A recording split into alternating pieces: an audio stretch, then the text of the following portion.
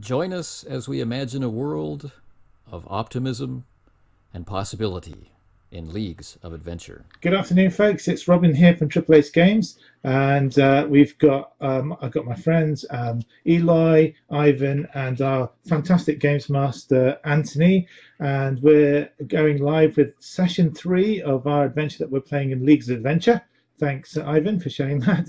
And you joined us in the midst of the action, and I'm going to hand over to Eloy now, who's going to take us through the notes from last session so that we can get cracking into the next adventure.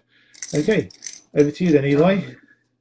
All right, so our crew of intrepid adventurers is making their way to South America, where we are looking for a plateau where dinosaurs apparently roam.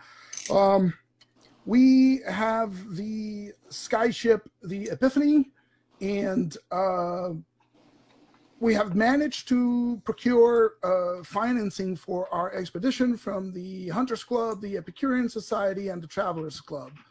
But we have learned that we have rivals at the Royal Geographical Society, and they have sent rival expeditions after ours. And so in the last episode, we basically recruited a crew. After almost getting into fights with most of these, we managed to turn the fights into recruiting opportunities. We recruited Flynn, the pugilist. We recruited a French chef by the name of Jean-Claude from the Epicurean Society. One of the hunters from the Hunters Club is Edmund Burke and his retinue. They came aboard ship.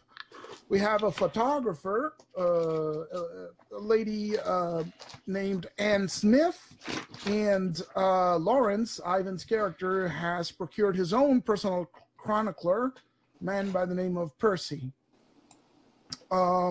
We set course for Belém, Brazil, and set off on this transatlantic voyage on the Epiphany, which is a sky ship. It's painted with anti-gravity paint. And we set off, but we encountered en route a Zeppelin from what we have taken to be our rivals from the Royal Geographical Society. The Zeppelin had a quadruplane. I think it was like a biplane, but with 4 wings. And we had a tense little moment there where we risked, throttling the engines to maximum power, and we managed to fly over them and arrived first at Belém, Brazil, which is on the coast, where we were met by a local representative of the Royal Geographical Society, John St. John Smythe, and we were discussing matters with him regarding, the survivors from the previous expedition and what information he could give us to get to the plateau, when suddenly a dart to the neck struck Mr. Smythe dead. And on that note, I believe we ended it. I'm probably missing a lot of details, but this is what I have in my notes. So, well, we don't know that he's dead. He just looks sort of highly convinced. Yeah. He did manage to say, "Oh my," or something to that effect. This is the Amazon jungle is the birthplace of Curare, so I'm pretty sure he's dead, but hey. One never knows. Now we'll see the difference between our optimists and our pessimists. He's dead. Well, he could be alive. He did stiffen, and he said, "Oh my," and he keeled over backward to be caught by Lawrence, right? Sagging in his limp and humidity-laced suit, sags against you. He could be unconscious, or he could be deceased. And of course, all around you, chaos explodes, right? Mm-hmm.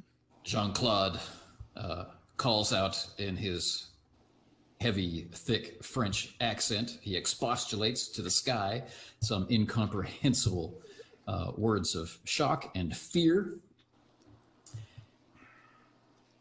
Our big game hunter. Yes, Eloy. No, I was just going to say, George screams out to Tanvir,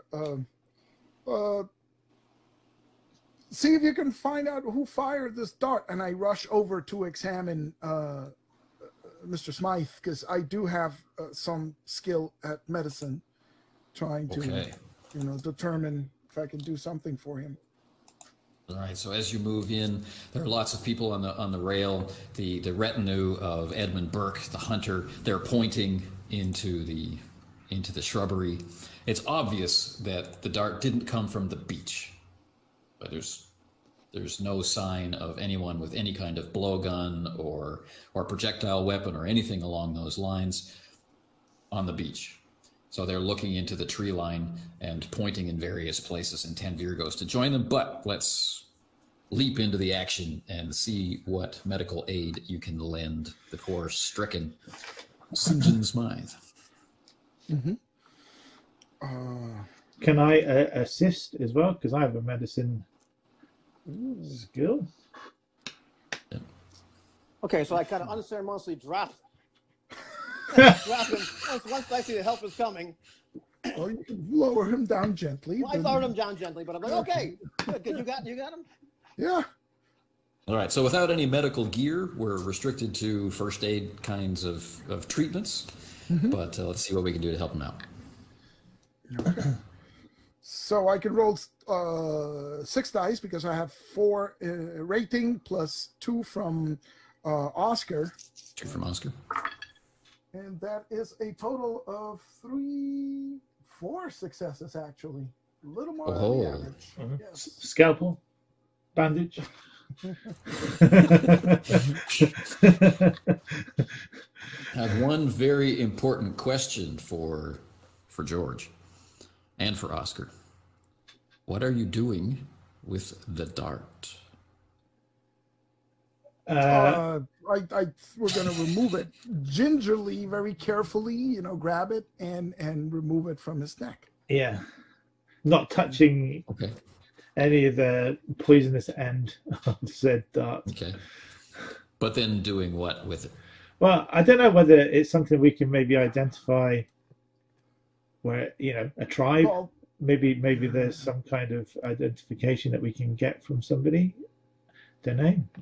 So I guess we'll set it. You mean like a famous chemist? On the floor. I don't know. Maybe there's maybe I'm guessing there's like particular feathers that are at the end of the dart, and perhaps some kind of tribe would be identified from using those feathers. Must be some anthropologist or something that knows the culture, I'm sure. Certainly not going to taste the poison for You're not going to taste it. Not going to put it in your coat pocket for later. No. It's Gurarin. God, man. Just save the guy. I'm going to pick it up. All right. Okay. So having procured 4 successes, you're able to commute 2 of the lethal wounds, 2 non-lethal wounds. But I do want to let you know the required methodology that's going to have to happen so that you can recant your Samaritan-like behavior if you so choose. Lacking any other medical supplies, you are stuck, sucking the poison out of the wound as though like snake bite. Yeah, which is probably a really bad idea. Or you could bleed him, I suppose. I'll just slit his neck. I'm getting in the weeds here. You got any of that carbolic? What kind of acid do you use? Carbolic soap. Carbolic acid, yeah. Put that on the wound.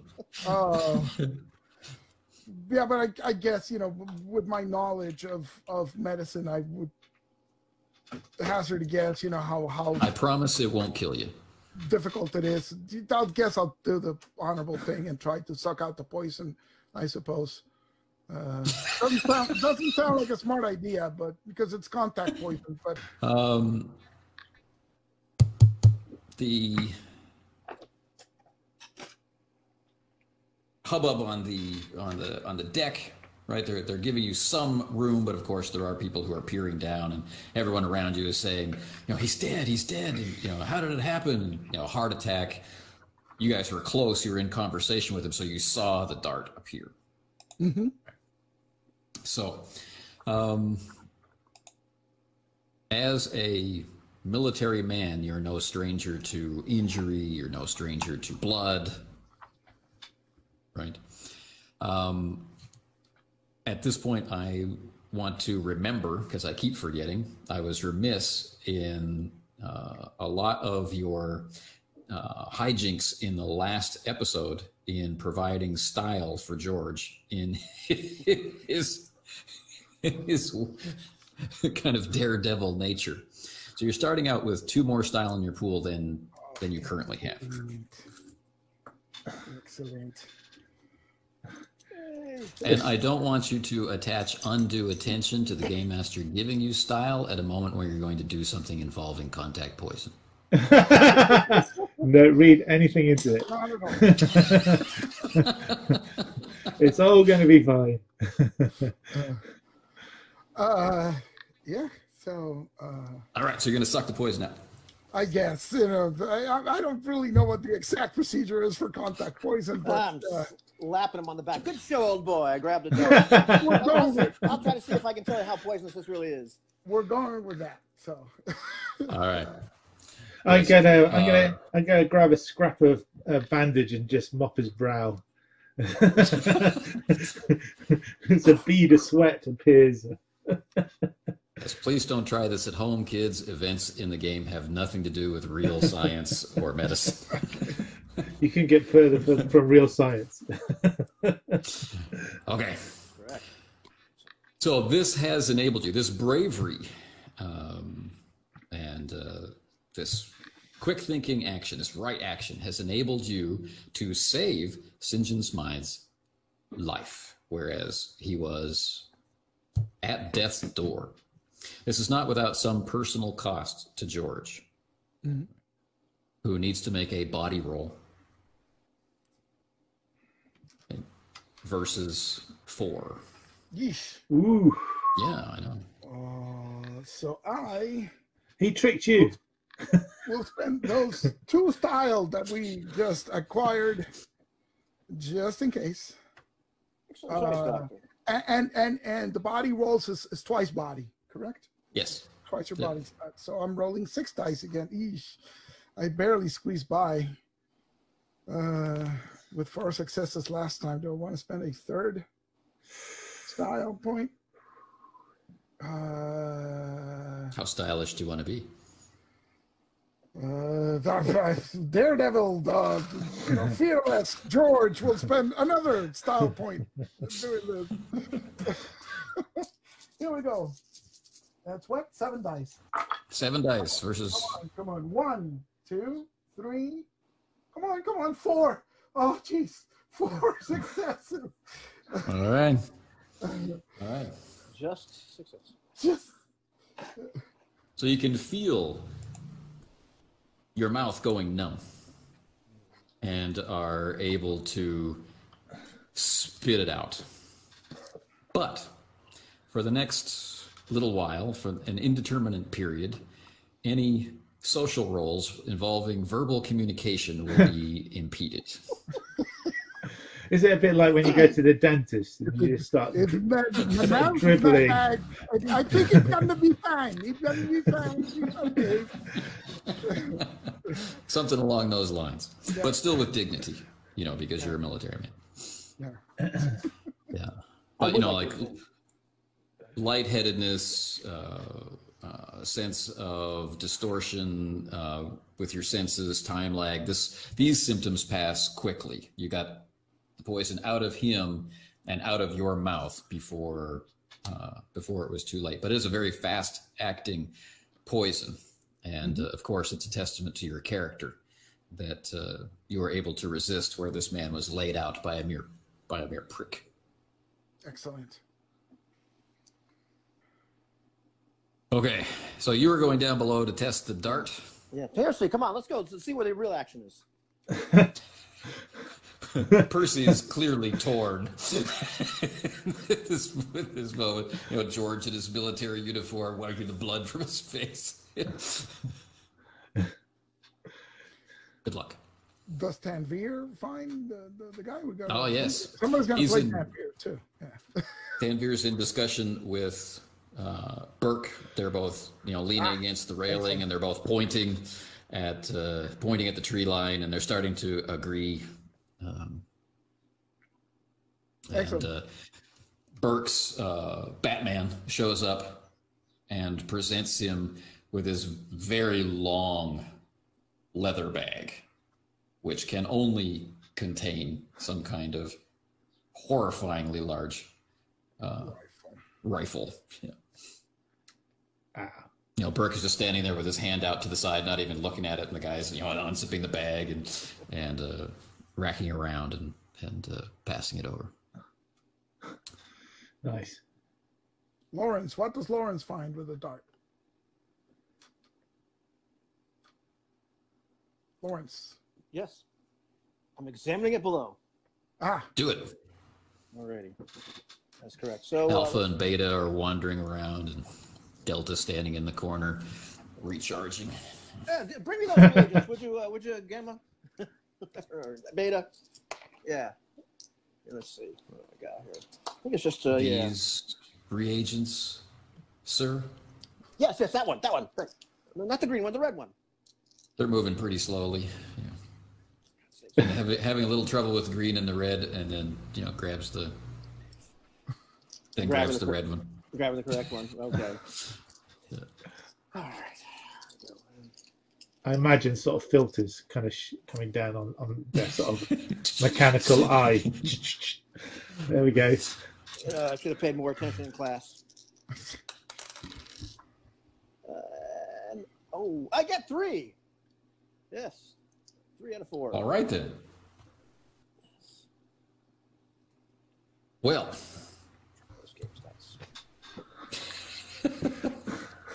And those ones are particularly suited for any biological query because they've got leaves on them. That's correct. That's exactly right. So this is a biological. So it's not a purely chemical-based substance. It is a organic substance, and what else would you like to know about it?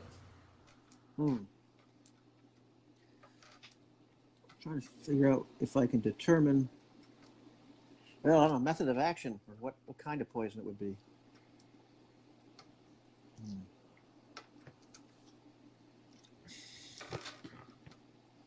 Based on observation, a very fast acting.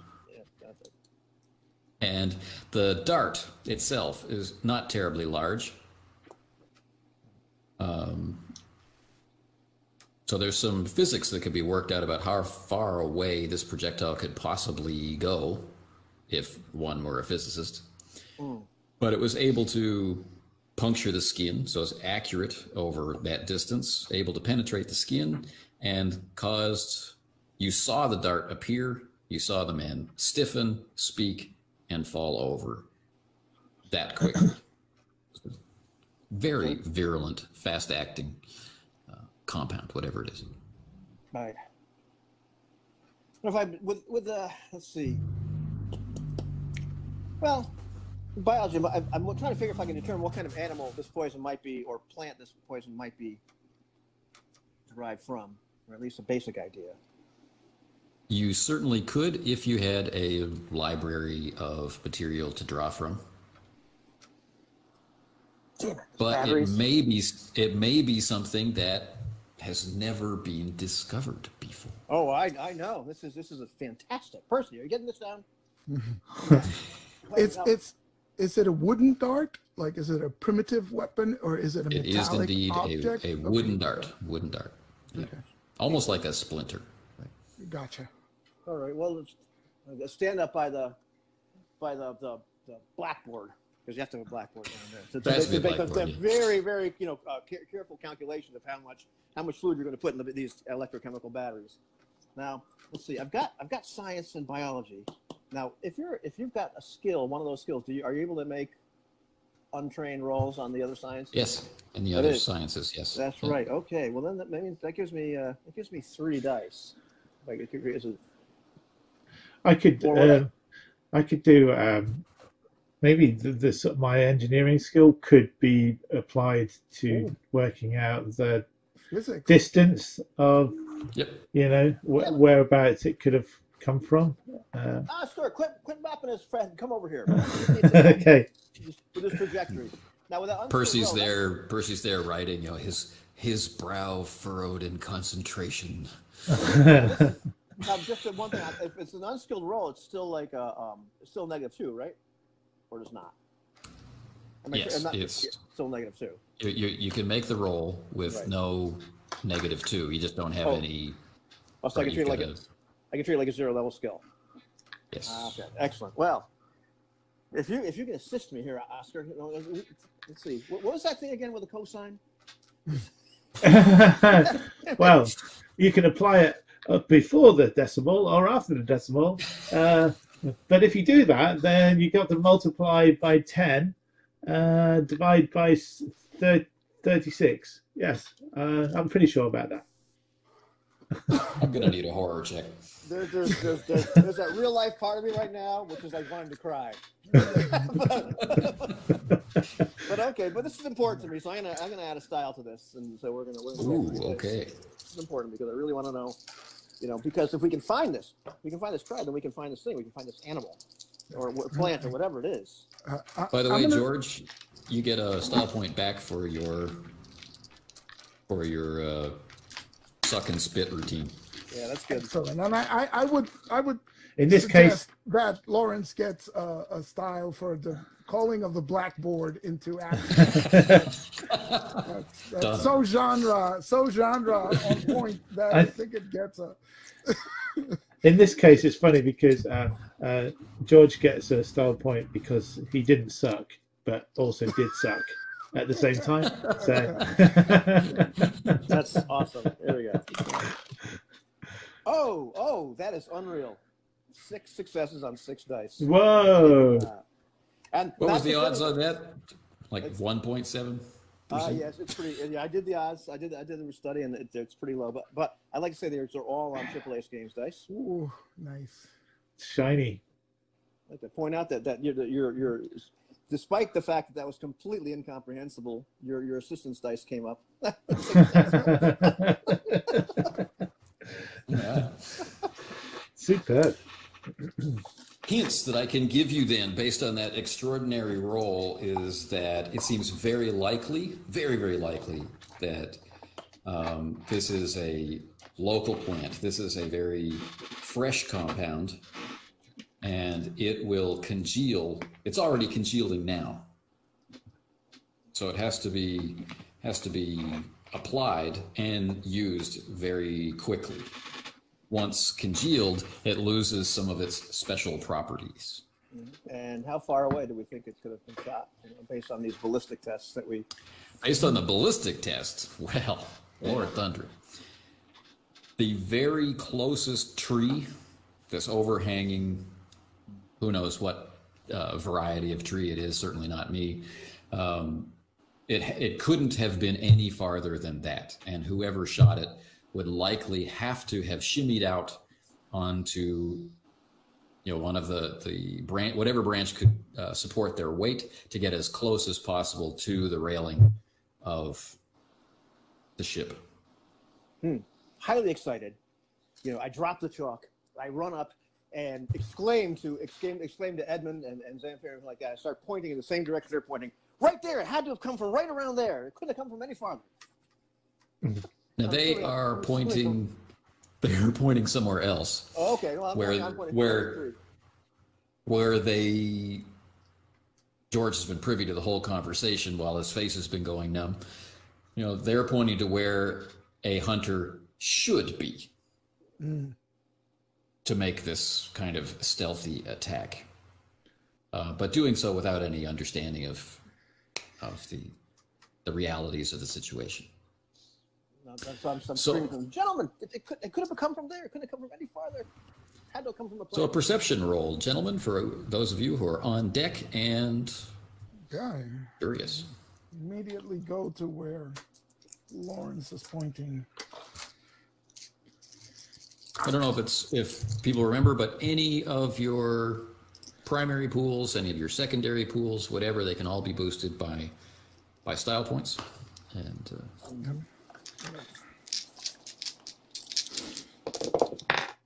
4 successes. Yes, on 6 dice. 3 successes. All right. Nice. The dice are apologizing for the previous 2 sessions. Yes. Yes, they are. The dice are hot today.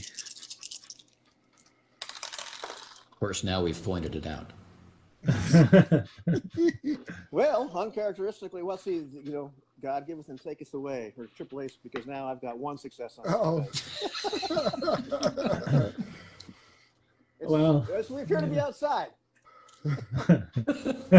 That's a lovely tree. Gorgeous. All right, well, the rest, the other 2 of you,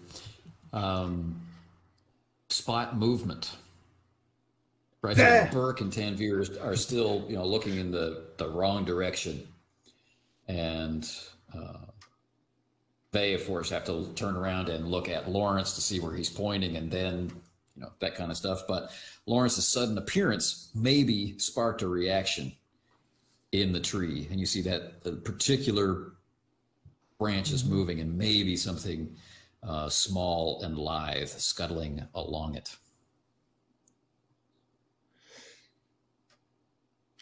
Can we get down there? I can't remember if the ship is still like high up, yeah. or You're not too high off of the beach, and of course the somewhat rotund Smythe was able to make it up here, so we have our gangplank down to the sands. But remember, it can't actually be that far away, so it's within the realm of human possibility to do a dive off of the railing. Ooh.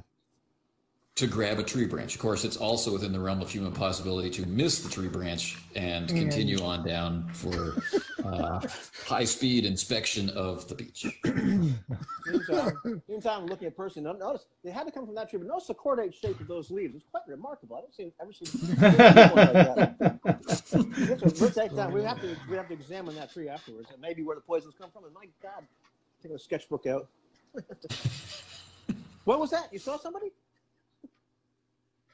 So I'm not going to risk the athletic move, despite it being quite tempting. I think I've tempted fate enough for one day. But I will, you know, yell out to Tanvir, you know,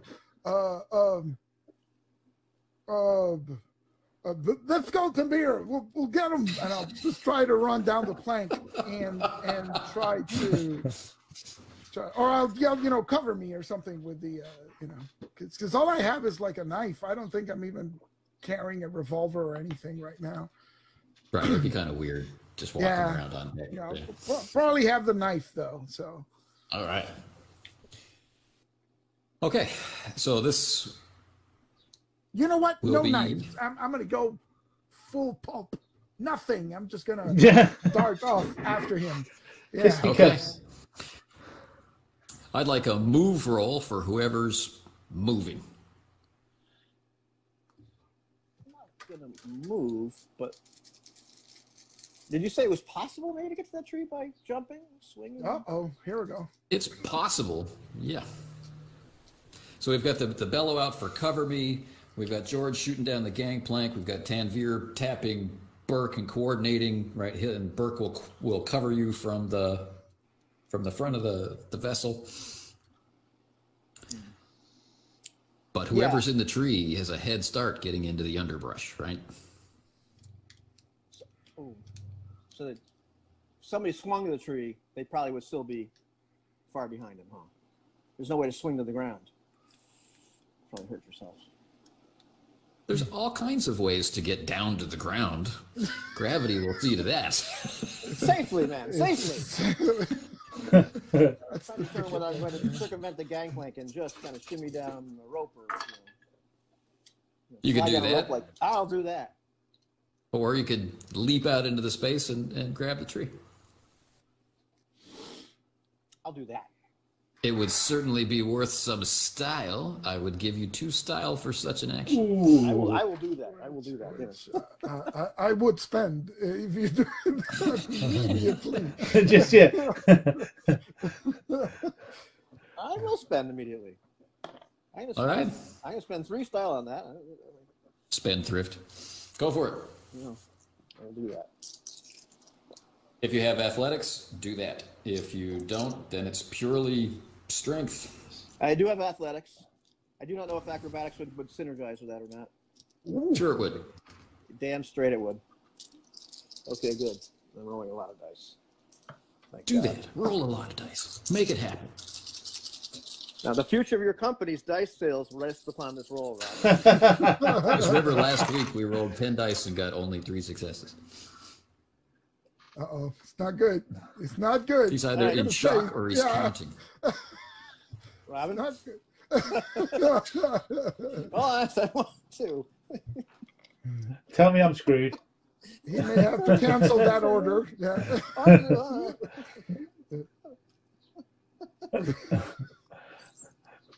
As long as it's funny. It's funny. It's funny. So I rolled 12 dice. Okay, I spent 3 style. I had a skill of 7. I rolled 2 more. I rolled 2 successes on 12 dice. Whoa. But it's worth 2 styles for me doing that. Just tell me, did those successes come from the style points or just? 1 came from a style point. So if you didn't, and I've got a Leagues of Gothic. So if you didn't have the style, you'd only have 1 success. You see? Exactly. Wow. Well, you didn't fail. It just didn't look pretty. It wasn't a complete and total success. All right. So I would like you to imagine hurling yourself off the railing of the ship. And the ship, the top railing, top deck of the ship is a good 40, 50 feet off the ground. For once, it's a dog, and it's not mine. Rosie! Calm down. Into space. And there's this huge branch that you're aiming for. But you're going to fall short. But that's okay, because there's another branch right under that one. But you're a little bit off to the left. And there's another pair of branches, kind of a crossing of branches. And those are the ones that you hit. And you wind up with these bows flexing and snapping back up, coming within 2 feet of the ground before being lofted back up again. Not thrown up into the air, but, just buoyed into a gradual and gentle, very natural deceleration. Excuse me. But, yes, 2 non-lethal. Any landing you can walk away from is a good landing. So, Okay, 2 non-lethal wounds. And I didn't mention the inadvertent biology joke earlier with the robot not being able to tell the red from the green compound. So we should name that robot Dalton. Yeah, exactly. Right. I will. Now, from the tree, you're going to spend 2 style to get rid of the. Mitigate one of them, yeah. Good enough. So as as the wind is partially knocked from you, and as the branches are making their reactionary upswing, you get to see a small, definitely human figure, but or humanoid figure wrapped in, or possibly with skin of, reptilian scale. Ooh. Excellent. And this smaller than you person, a little bit bigger than a child, is leaping from one branch into obscurement behind the trunk of the tree to head deeper into the undergrowth.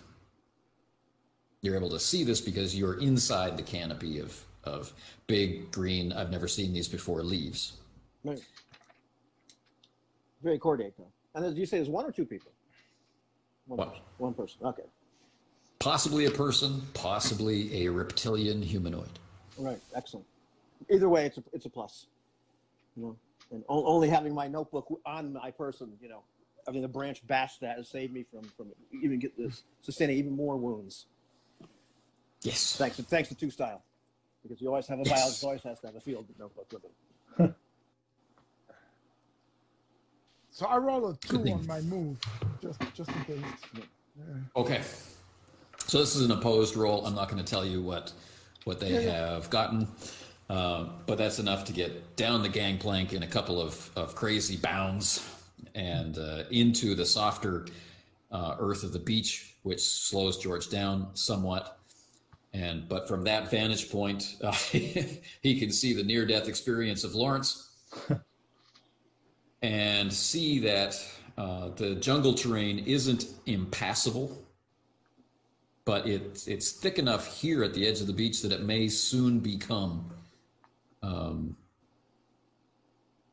quite an obstacle or barrier to fast movement. You know, vines and creepers and uneven terrain, and the roots of the tree, you know, are raised up a substantial amount up out of the soil, with lots of moss and other, you know, kudzu and things growing in it. So.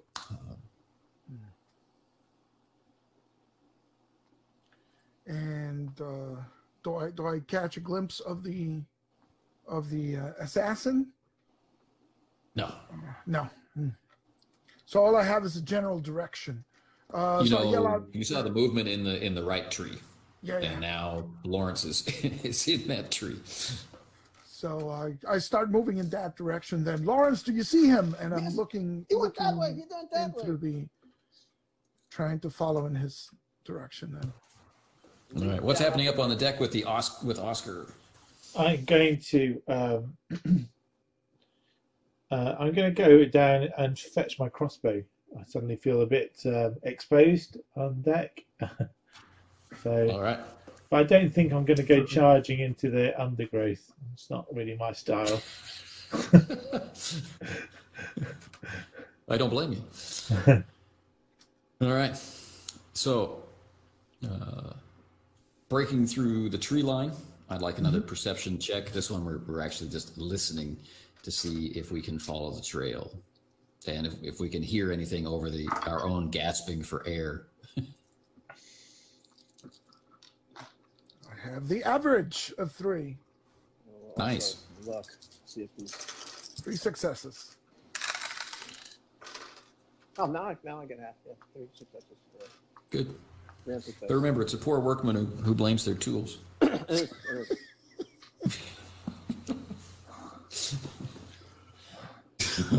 All right, so you're able to pursue, and it's not too much of a jump down out of the tree from where you are, George. I want to describe George running as thundering. Would you agree, player of George? Yes, he's burly guy, so. Thundering. You're going to soon lose sight of Burke and Tanvir up on the top deck. And so, you know, distantly you can hear Burke calling orders for his crew to get down the gangplank and start beating the brush. As you go charging in. How about Lawrence? Oh, I'm charging in. I'm going to go with him. I'm sure we can catch him in the next few minutes. So I'll just overconfidently charge into the... I'm whipping off my ascot because I've dressed ceremoniously for the landing. Okay. Percy's still up, you know, he's scribbling furiously. And Anne has taken a picture of a tree. That's all she managed to get. She has a picture of Lawrence hanging from the tree branch. Right? Doesn't mean anything to anybody. This heroic moment. Right. Okay. Another movement roll, please. Oh, I moved myself. Ooh. Two. Oh dear.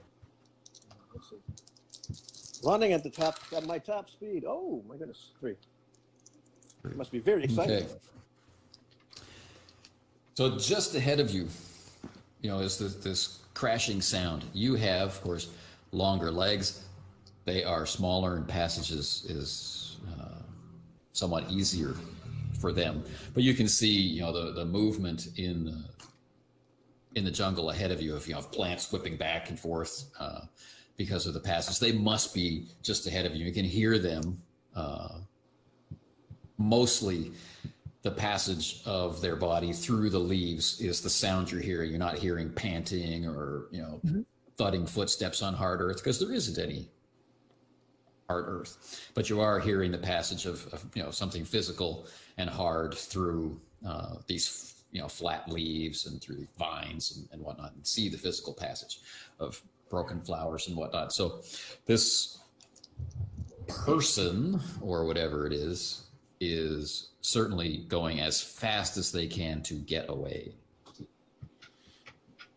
Okay, so we'll muscle our way through. I think, you know, no machetes or anything, so I'll just, you know, try to force my way through the jungle, because I think I'm right on top of them. So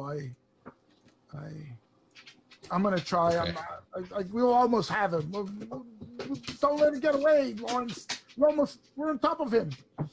All right, I'm gasping, giving it my all. Also, like, just being torn, being fascinated by everything I'm passing, every single plant and insect. Right. It's just a treasure trove. But we must catch. Now, would you like to, you know, try and coordinate your pursuit and, you know, pass on assistance dice to one of you for a move roll, or would you like to? That sounds good. You go left, Lawrence. We'll pin him between us. All right. Start zipping off left. Clearly assisting. All right. George. You're going to do the assisting? Okay. I'm going to do the assistant. Our winded laboratory researcher. I'm a chemist, not a No, marathoner. he's an adventurer. He's awesome. Yeah. All right. So another movement roll with assistance, right? Yep, with assistance. Come on. Here we go. 1, 2. Ooh, here we go. 1, 2, 3, 4, 5. 5 successes. Ooh. Clearly, I'm making as much noise as I can to try to fake him out. Yeah, one of those successes is from assistance, so that's pretty cool. Cool. Now, from behind, right? From behind, you're hearing the sound of Burke's team of beaters and whatnot entering the brush, but they're a ways off yet. And you guys move through the brush. It's getting a lot damper, a lot quicker. The ground is sodden. You're all splashed with mud and moss and weird types of pollen and there's, you know, swarms, clouds of tiny insects everywhere. You know, they're crawling in your eyes. You can feel them in your ears. They're all crawling through your hair. And you realize pretty quickly that you have passed your prey and are able to quickly curl around and close in on their position, where you find them trying to set what can only be a trap. It's a small rubbery ball with lots of sharp wooden projections coming out of it, and they're digging it into the path behind them when you surprise them. So I'll rush him and try to subdue him. All right. Surprise number 1. Not him, it's a her. Oh. Surprise number 2.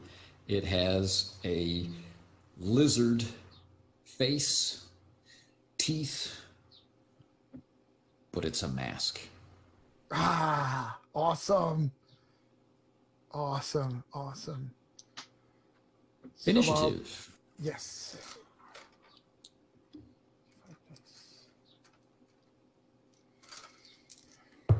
Lawrence, you're there too?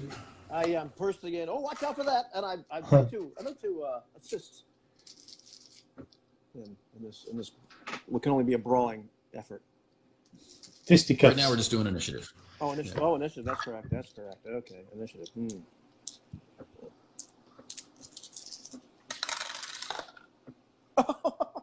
5 successes. It's very on good. 5 dice. I got 4. 4 on 5 dice. Yeah. Oh, Right. Triple H Games dice. when you're hot, you're hot. All right, so this tiny woman, she's maybe 4 feet tall, is obviously stopping in her attempt to, bury this trap for someone to step on and become poisoned by, and is now converting her motion into throwing it at the largest, loudest, brightest target, which is George. Mm-hmm. That's what she is going to do, but you guys are going before her. Yeah. Oh, well. Lawrence is actually first on the... Yeah, Yeah. he's the most first. My biggest thing is I'm going to try to tackle her to at least not have that object hit my dear friend George.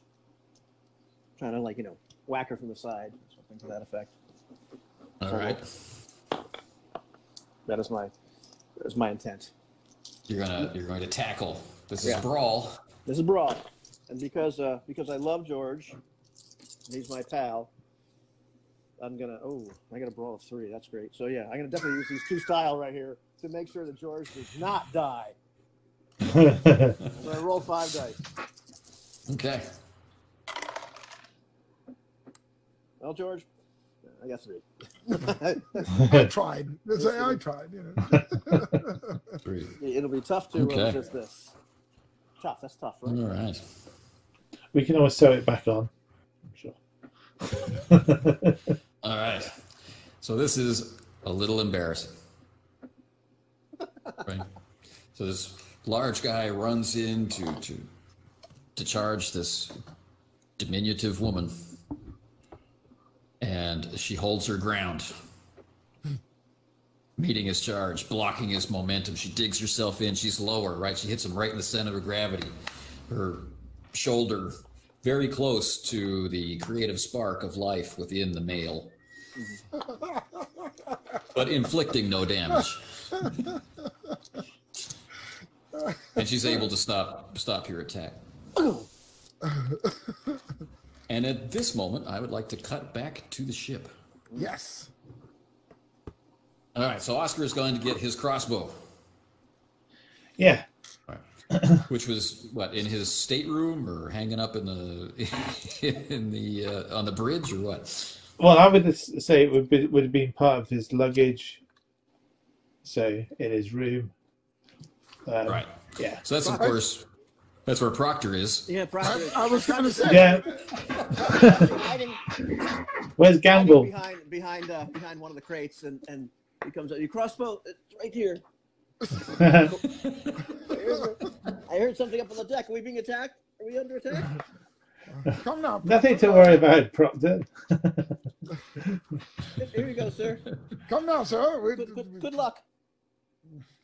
We need to move, sir, and assist our comrades in arms. Come now, Proctor. What do you mean? Do you mean we have to go out into the jungle? But there are things in the jungle that bite you and sting you and things. Yes, sir, but nevertheless, one must show proper valor in the face of adversity. Come on, Proctor, get out of there. Fetch my hat and my tough leather jacket. I expect I'll be needing that. There's a A very stubborn Gamble wants to go now. Right away, sir. You go right ahead. We'll be right behind you with the proper gear. Yep. So move along. Move along. Okay, grab the crossbow. I'm thinking of it as kind of like one of those, not a massive one, like a fairly small crossbow, with maybe a sort of a whole bunch of bolts kind of stuck to a bar at the bottom of the thing, so it's quick to reload. Sure. Maybe some sort of scope, right? Because you're an inventor. Yeah, absolutely. Yes, scope. Yeah. Scope on top. Yeah. Whether it actually works is another story. But yeah. Well, you know, it depends on the environment and the weather conditions, obviously. Barometric pressure. Because there's a mercury float in it, you know. Yeah. All right. Style points for the hench persons. Yay. 1 each. Oscar,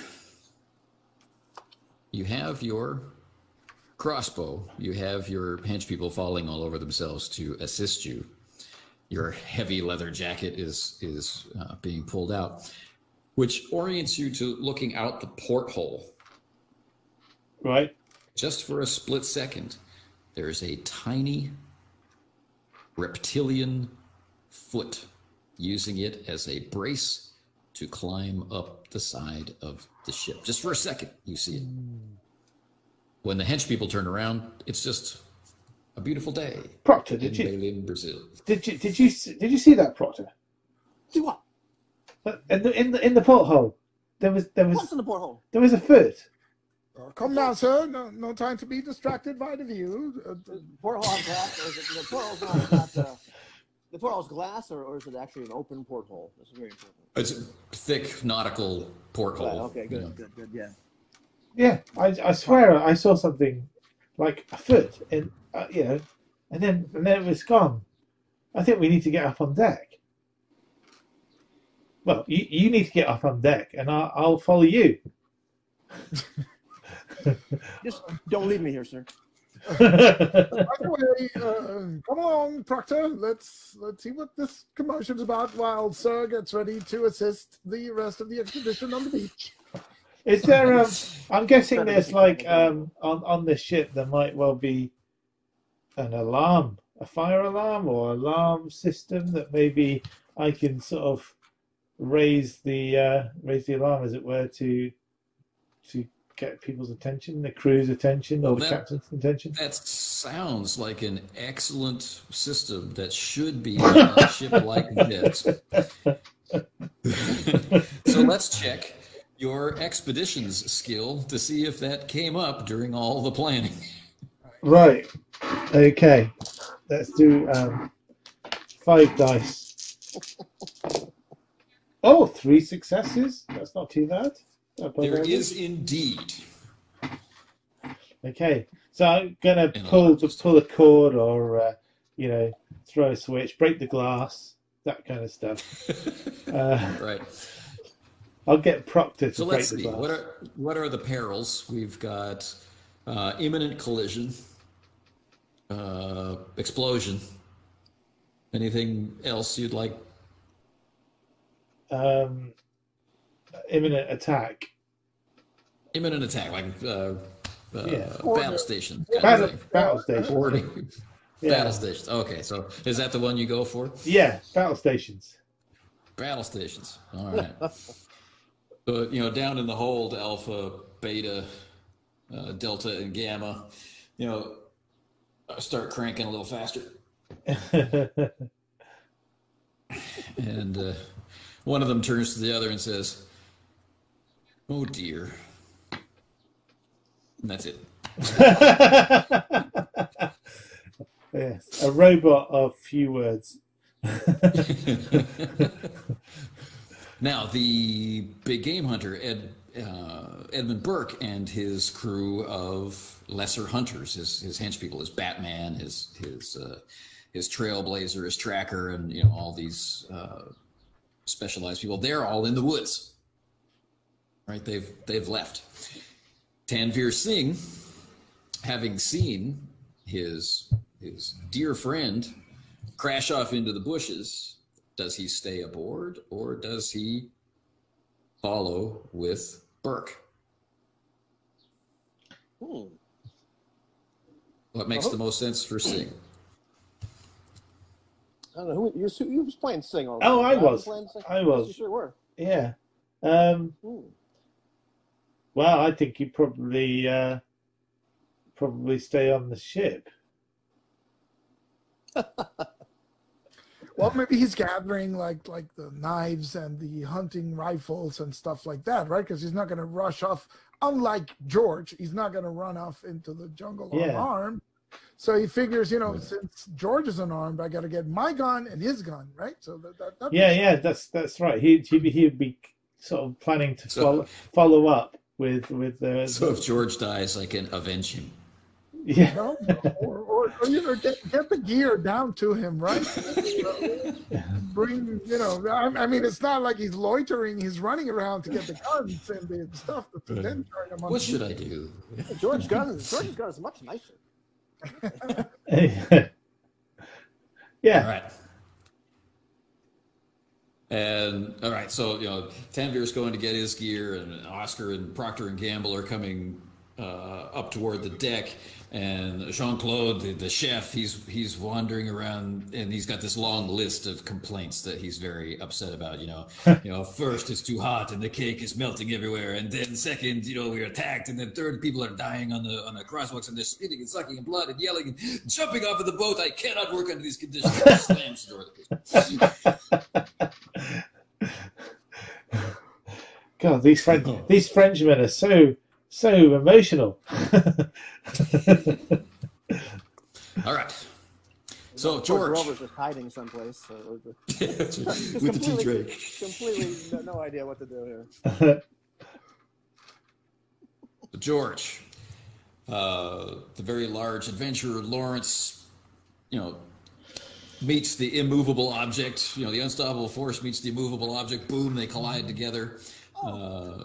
By the base of a tree. She's still got this poisonous thing in her hand. Her ability to throw it at you has now been foiled. Mm-hmm. Right. She can't possibly move her arm to throw anything while she's dealing with Lawrence. What are you gonna do?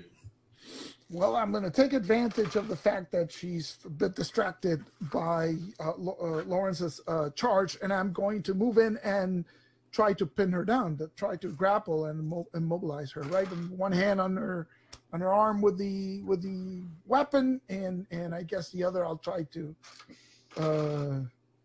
Sure. I don't know. Grab her. Yeah. This will be a touch attack. Okay. But it's a brawl. So. Yep. So you'll roll as normal. Yeah. And the situation probably calls for a little bit of style, so I'm all right. Circling around, and I'm just gonna rush her as quickly as possible. And I don't know how else to describe that. Here we go. All right. This is not a situation where overconfidence really applies. It's just a girl. But Lawrence, you kind of get in trouble there with your thrill-seeking nature. So a style point goes your way. 4 successes for the grapple attempt. All right. You do indeed have a good hold on her. And from this point on, you'll be able to apply strength to do a variety of things. She'll, of course, will have to use her strength and skill to get out of your hold, which is where her focus will have to be, unless she suddenly stops caring about getting out of the hold and starts grappling back. Who knows what could happen, right? Okay. Lawrence, that brings us back to you. He's got her grappled. So she's immobilized, right? So yeah. There's only one thing to do. And how do you have her grappled exactly? I think I got one arm on her wrist with the weapon, and I think the other goes to her throat, I suppose. Her neck. Or maybe to the other arm, right? Because I'm restraining her, so maybe to the other arm. So I just got her like. I'm not trying to get behind her and grab her from behind. Okay. Okay. Let's see. Do I spend this style on that, or do I just roll 3 dice? Decisions. Is there any bonus because she's partially held, or no? Yes. Or sure. Mobilize. Well, her defense is different. That's what I'm looking for. What does immobilize mean? I think she can't use Other than the active defense. Right. Right. So there's no movement possible unless she can get out of the hold. Defense options are limited, and so on and so forth. So. Okay, that's all right. So I'll roll these 4 dice here. So basically, her attack action has been stolen by you until she can get out of the hold. All right, but you have the capacity to do things to her because of the hold. Only gets to use passive defense, right? Yeah. So 2 successes. I try to look very, cool doing this thing. Because I've watched people fight and grapple before. I think this is how you do it. Right. Try to grab her. So just trying to help. Now, even using her passive defense, this is where Lawrence discovers something a little uncomfortable. As he grabs her from behind, he discovers she's wearing a little bit of armor, which is spiked. Just short little spikes. Ooh, okay. Down the spine. And you, sir, have been pricked for 1 lethal. Oh! That's awesome. Oh. It's a whole series of dots through your shirt. So now, of course, into the jungle heat, it will quickly start to rot, and you'll be able to, blow Anne's mind by standing there with your ripped shirt. With a rippling Maybe Percy's mind six-pack. too. Yeah. But for now, you've studied the compound that she's already used, and you have been pricked multiple times down the sternum, down to the abdomen. What does that mean for you? Oh, dear. Yeah.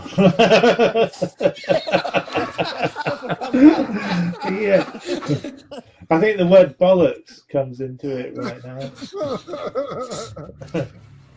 Oh, dear. That's all that comes out of my mouth.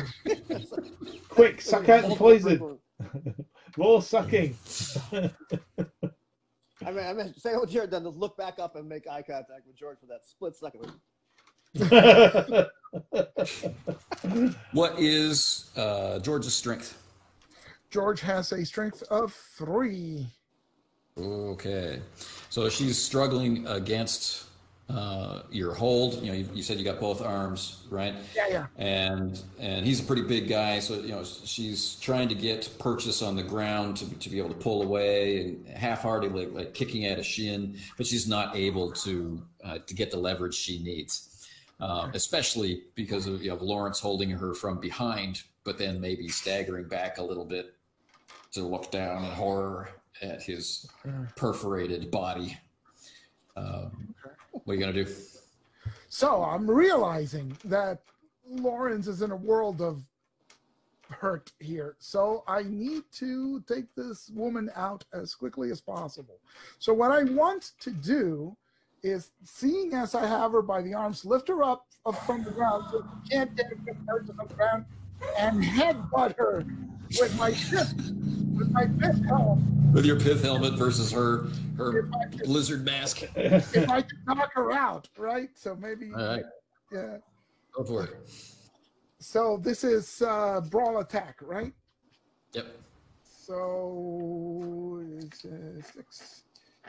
And seeing how my buddy is in danger, 3.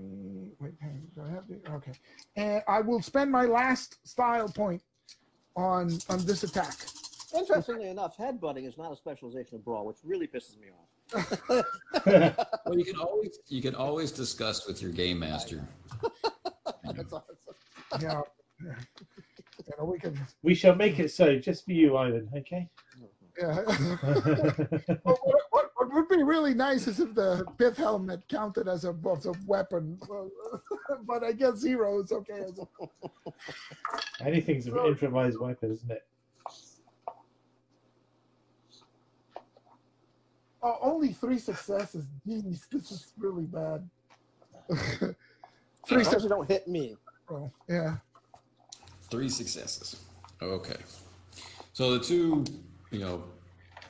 your pith helmet, her reptilian mask collide, and you see those pieces of equipment do their jobs. Yeah. So nobody is.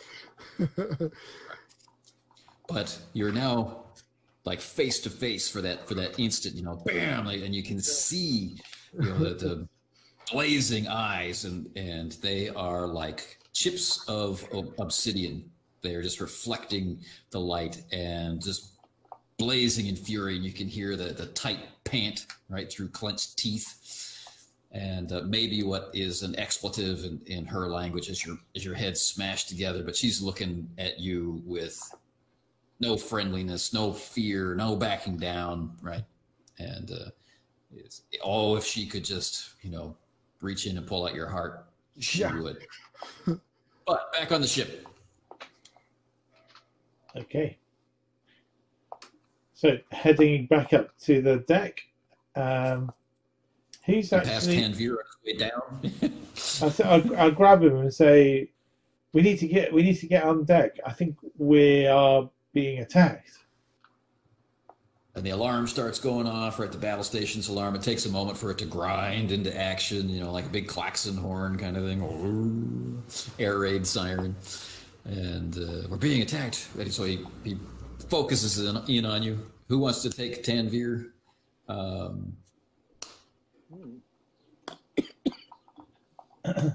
Ivan, you run with him. All right.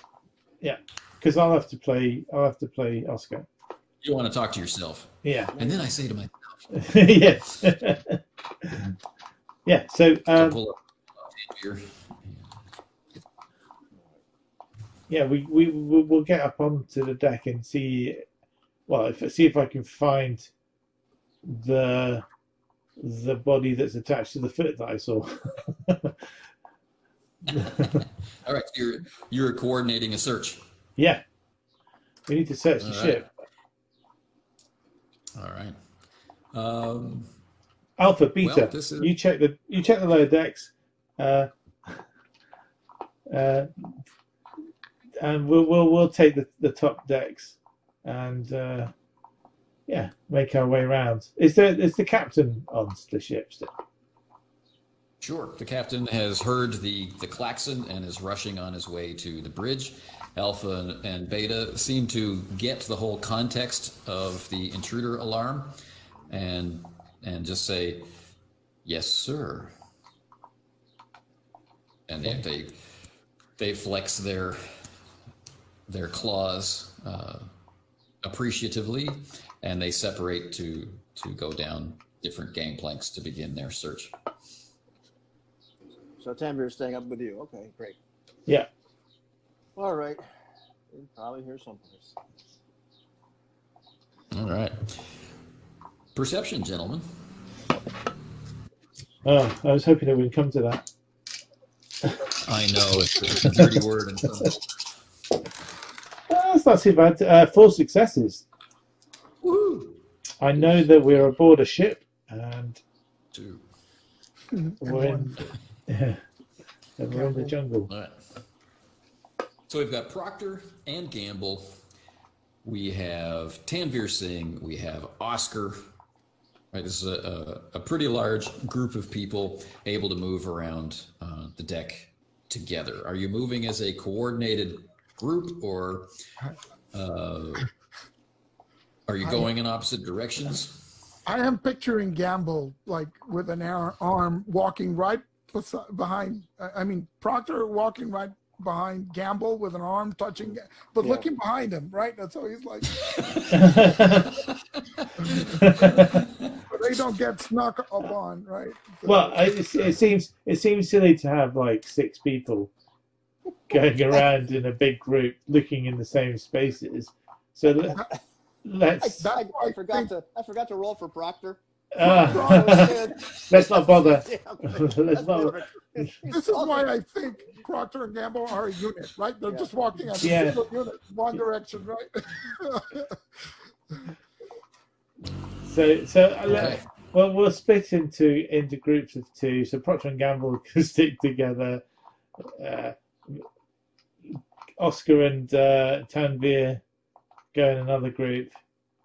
The captain and whoever's left. Neil. That's it. Can go Are you in. sure you saw something? I'm totally sure. I haven't had anything to drink. I totally saw something. We need to check it out. All right. Well, everybody managed to get successes. And I should mention that Gamble is armed with an umbrella at this point. Yes. Of course. Of course.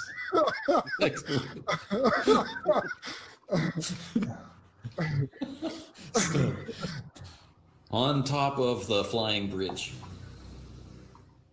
right, there is a small figure. It is a human reptile hybrid. Large scales, fangs, right? Sunken eyes, claws, spines on its back, and it's holding a spear. Okay. The spear has a stone tip, and it's holding it up so the point is going down at its feet, and it throws its head back and makes this ululating cry before stabbing the ship. Oh, nice. That's Okay. amazing. Yeah. I'm going to fire my crossbow. I don't like damage to the ship. I mean, I spent weeks putting this hunk of junk back together. What the hell is that?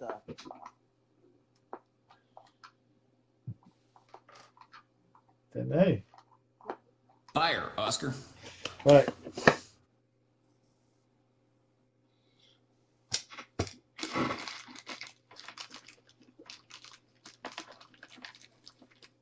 Ooh, we're digging out some dice. Yeah. So. I suppose it's a bad time to mention that I talked you into like lowering your archery skill. No, You don't need all that archery. Yeah, to put in mechanics roll. Yeah, well, no, that's right. So now I've only got 8 dice compared to 9. 8 dice is pretty good. Yeah. However, only 2. Are you sure you're using those dice correctly? I'm not qualified. Yeah, not so good, I'm afraid. Only 2 successes out of that lot. 2 successes on 8 dice. Yeah. Okay. Well, again, it's not a failure. However, people wear armor for a reason, and you see your crossbow bolt stick into the scales of the reptilian creature, and that then becomes aware of you. It drops into kind of a crouch, still one hand holding the spear, and it hisses. Just, you know. Toby, don't just stand there, man. Get it. Push. Tanner starts trying to run up to grab it with his knife. You know, he pulls out his knife and starts running up to get where the creature is. All right. Creature pulls the spear out of the wood of the roof of the bridge, right? Shakes it, and then runs off the other side. Do you pursue? Hell yeah. Of course. Okay. Come on, Doug! Run as fast as you can! I shout out inspirationally. I'm inspired. Yeah, right. Okay, Oscar, are you going around or are you going over? Around. Okay. Definitely around. So, as aspiring as Tanvir might be, clearly he's not inspiring enough to make you go over the ship, and so no bonus to your move. But people split up, go around. When you get to the other side, Tanvir, you see that the creature has leapt from the bridge infrastructure into the rigging and scuttled down and standing on the railing. And possibly is trying to assess a leap to the beach or a leap to the water.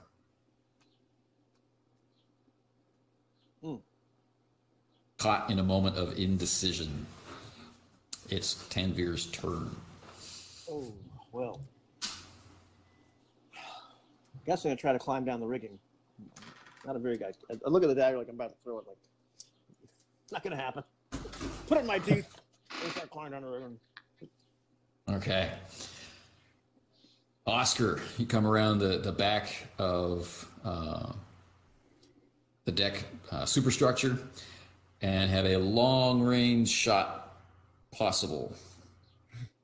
Get him, sir! Get him! I'm gonna try the long range shot, and okay. I'm going to. I believe in you, Doc.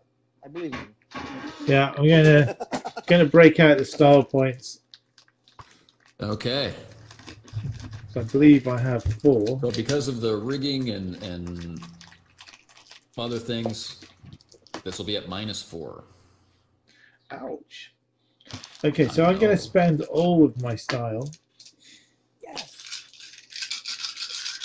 This is 12 dice.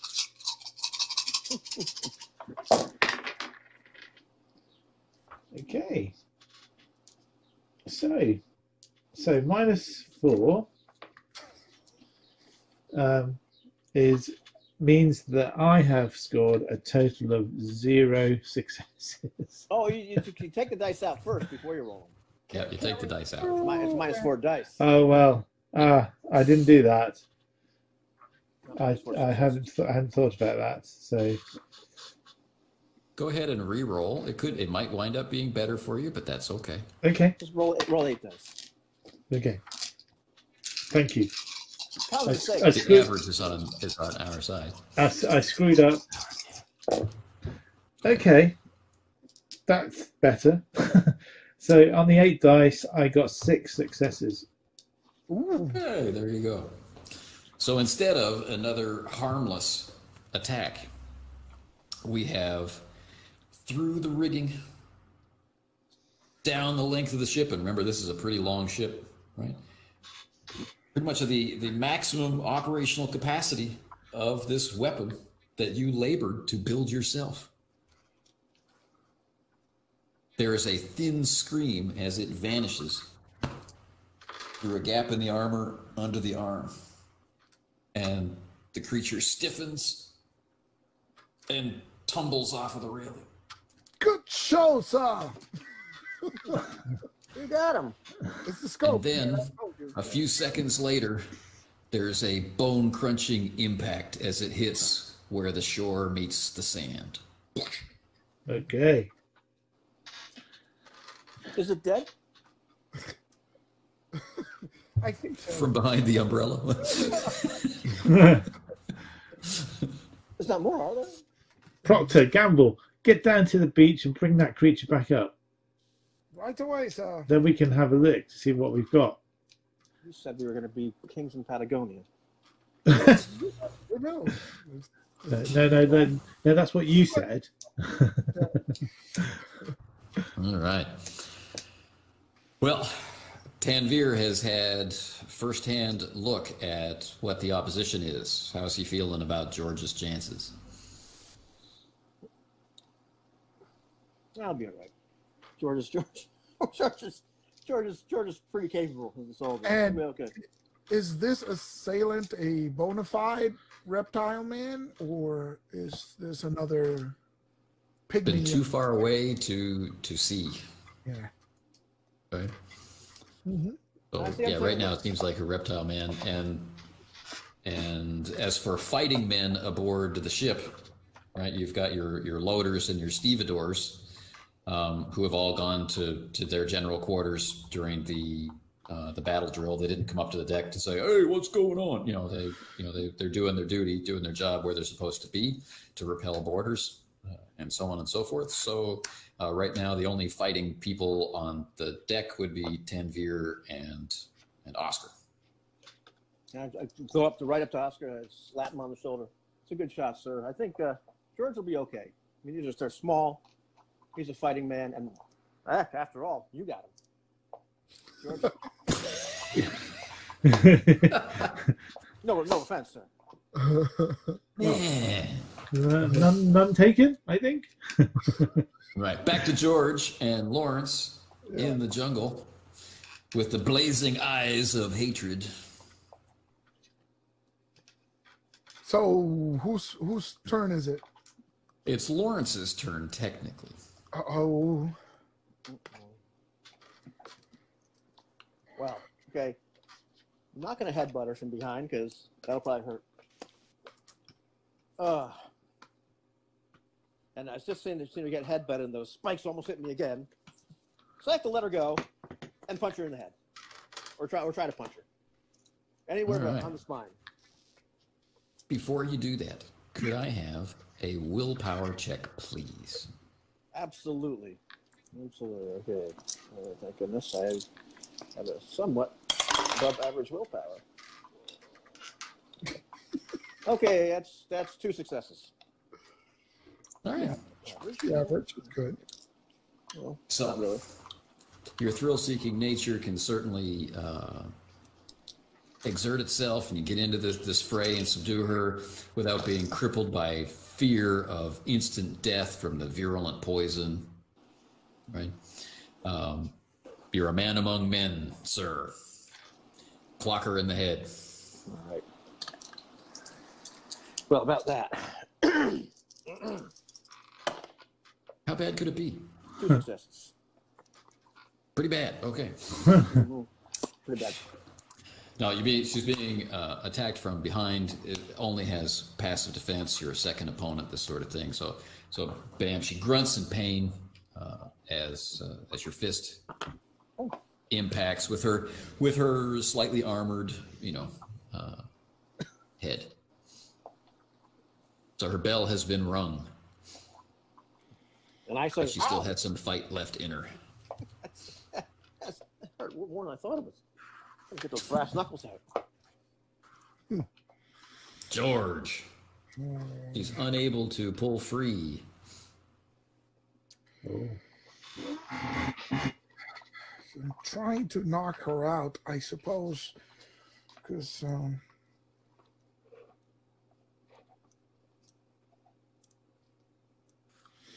as the second opponent grappled. So as the second opponent, this time she will have a -2 die penalty. Right? So you have some advantages this time. So I'll keeping her. Then I'm gonna try and knee her in the stomach, see if I can knock the wind out of her. So another brawl attack. All right. Hopefully this will work. 6 dice. Here we go. 1, 2, 3, and 4. 4 successes. That's pretty good. All right. Not bad. Now I can't reduce her defense below her, below her body, but you can choose a spot, choose a better spot because of her level of distraction.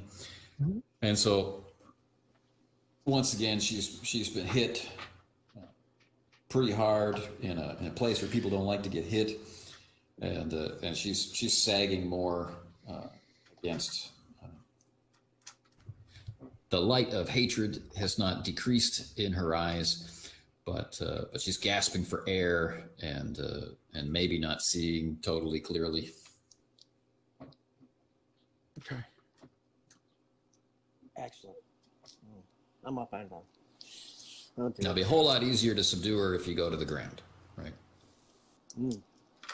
That's true. Well, yeah, that's a good idea. I'm gonna try to push her to the ground. That's what I'm gonna do. Or grab her and pull her down without spiking myself on those things. No. That's. I'm gonna try to kick her legs out from under her. That's what I'll do. Sweep the leg. With one success. one success on 3 dice. There we go. All right. Well, he's holding her up. You sweep the leg, right? She moves to the side, kind of like wind chimes, and then comes swinging back, and just kicking futilely at George, and she now begins to utter, right, this long stream of what's probably invective. I mean, she's not like saying, "Hey, welcome to my jungle. Would you like to come back to my tribe and have dinner?" She's casting aspersions on your ancestry, no doubt. But she has stopped struggling. So I'll slam her down on the ground and see if we can make her stop. Please, just stop fighting. Oh, there we go. That's another 4 successes. 4 is the number. All right. Good.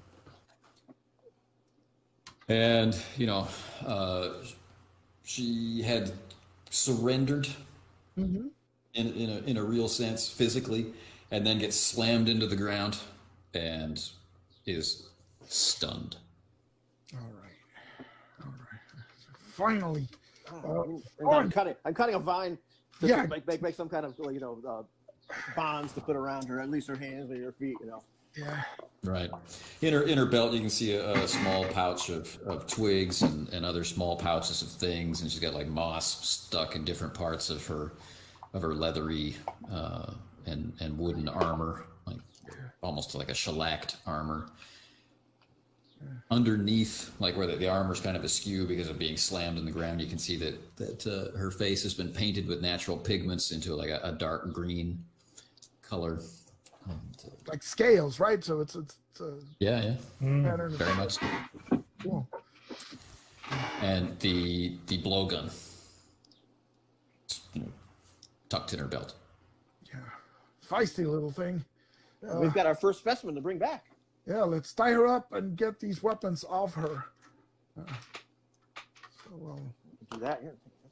Proceed to tie her up and carefully remove the weapon belt and the blowgun, and then maybe take off the armor as well.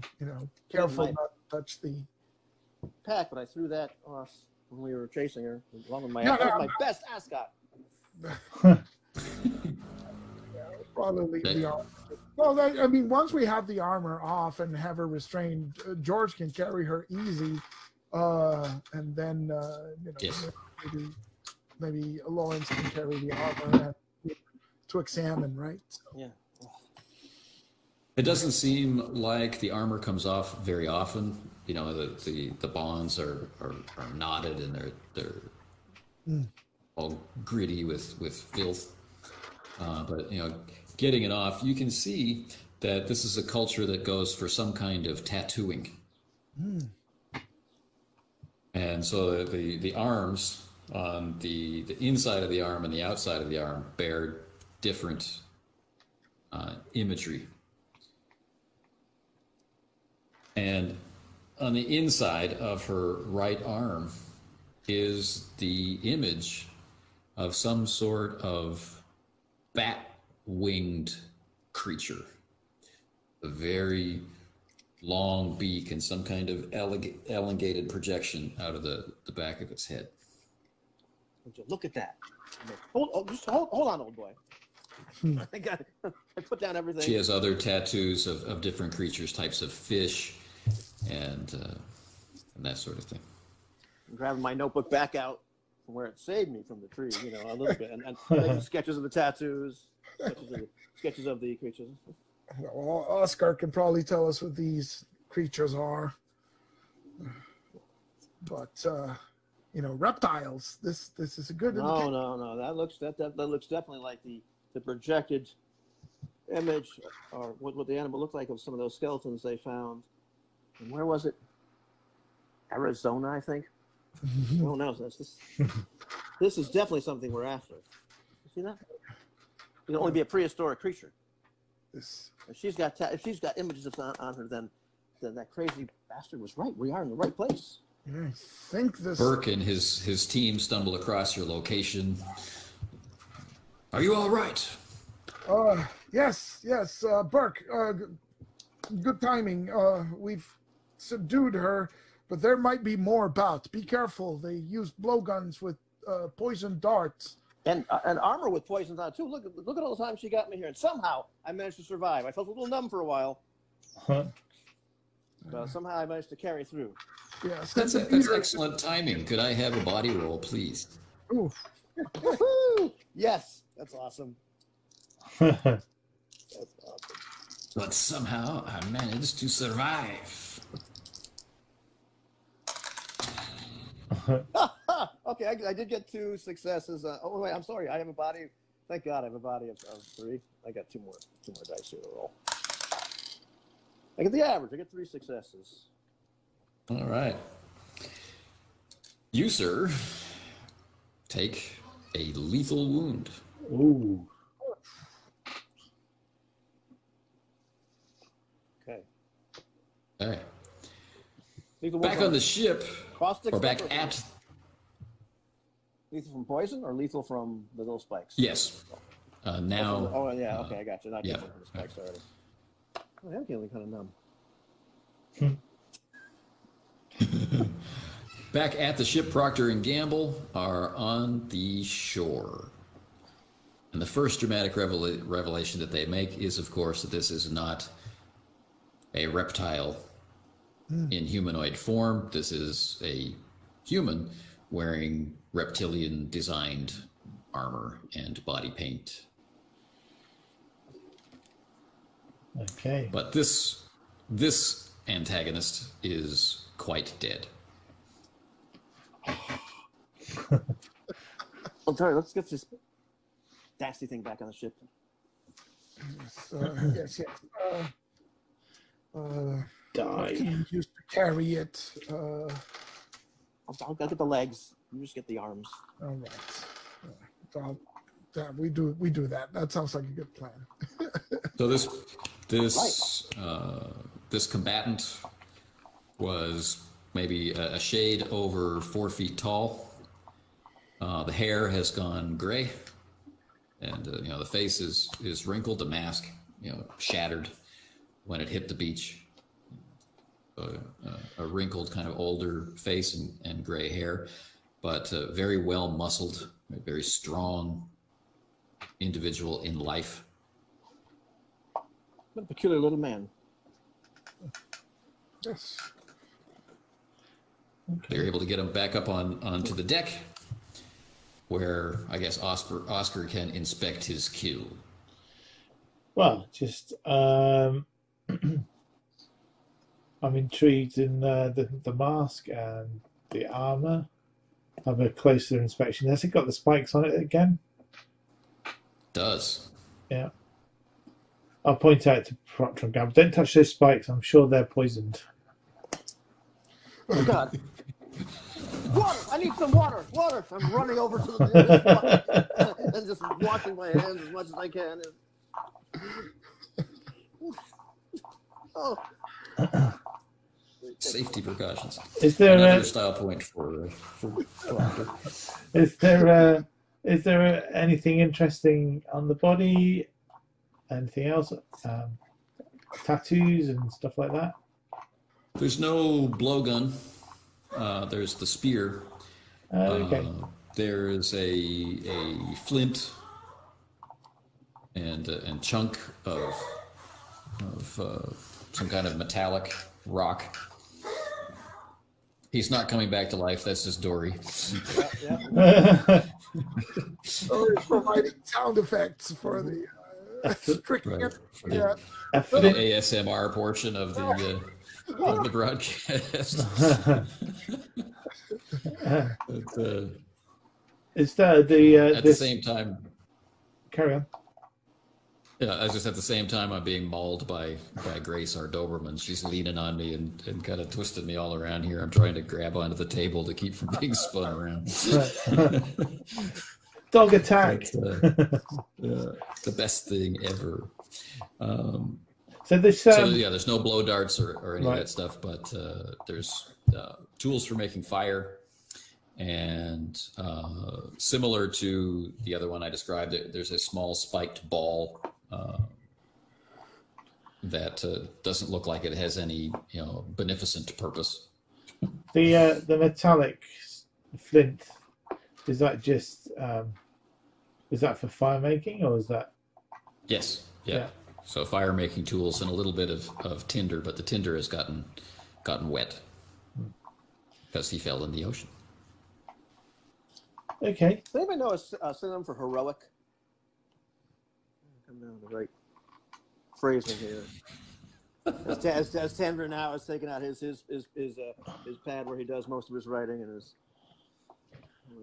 heroic, bravery. Yeah, too boring. Anyhow, carry on.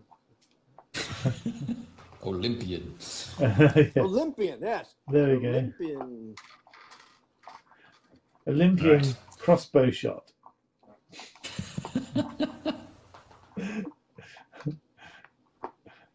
So then, gents, do we reconvene back at the ship? Yes. Yeah, I think so. George will have Burke, have the beaters around the bushes, right, to make sure there's none left, or to flush them out. And he'll ask Burke to set up perimeter with, armed hunters. Or maybe just to trace the plank, right, and try and have the ship rise up a little bit more out of reach. Right, and one of the captains recommends pushing out from the shore. Yeah. So I guess we can do that. It's better than having more people exposed in the jungle. So seems like a good plan. Yeah. All right. So what do you do with your corpses? There's only one thing to do. We got one corpse, right? One corpse. The other one is alive, right? All right. Sorry. Only one thing to do. I got ahead of myself. So here's a little what would carbolic acid? That's a good disinfectant as well. Disinfectant, yes, that's what. Get myself all slathered up with some carbolic acid. That's exactly. Alrighty, Percy. Yeah, Grover won't watch this, but come here. Tea, Grover, tea, please. Earl Grey. All right. So in the time it takes to get back to the ship and have everyone tell their stories and get ready for your inspection of the corpse, it's time for another body roll. All right. Get this gear here, the scalpels, the syringes, Grover, and little 2. That'd be 2. Okay. Well, the last time, I believe you rolled 3, didn't you? Oh, dear. That was a better roll last time. Yeah. This time you take 2 lethal damage. Oh, dear. Okay. All right. Well, here I am. I'm actually at the one. I have a health of 6. I'm down to 1. I feel a little woozy. I think those spikes might have really been poisoned. No. George, well, come on, we got to do this autopsy. Wait, sit down. We'll see if we can take care of you first before we go. Yeah. Can I do some first aid on him? Try and help the situation. Absolutely. Is there something some tincture that we can administer to Lavender oil? Yeah, combat the poison. Neutralize it a little bit. Suck the poison out, mate. Just open my shirt up. I would, but I haven't really got the. It's not going to happen today. And? Yeah. Well, Anne actually wonders, do they have They use poison? Would they? You know, she's setting up the camera, but as you're like pulling your shirt off, she's like, "Come on, I can't put that in the newspaper." But for my Would they have some kind collection, of antidote? That's what I'm looking for in my. Do we have medical supplies with? Maybe in the stuff that woman had, or so. Well, these two. Maybe they accidentally prick themselves. Sometimes I suppose I could analyze the. Ooh. Oh, I don't know. well, they might. I'll rummage through the medical supplies. I guess that's some expeditions thing that we could do to make sure we. They might have built up a tolerance to the. They might have. They might not have. I mean, look through it. I'm grabbing the stuff that she was carrying too, looking for anything that looks like it might be. You're the chemist. All right. So we need. All right. So go ahead, make a chemistry roll to see if you can identify among the items that she has, all these random bits of stuff that she has, right? If anything leaps out as being an antidote, while we make an expeditions roll to see what, standard antidotes may have been brought along, for snake bite or whatever. I don't suppose I can synergize biology with the chemistry. I think you totally can. All right. You don't have to if you don't want to. If you want to roll fewer dice, that's fine. With me, absolutely. Do the hardcore mode.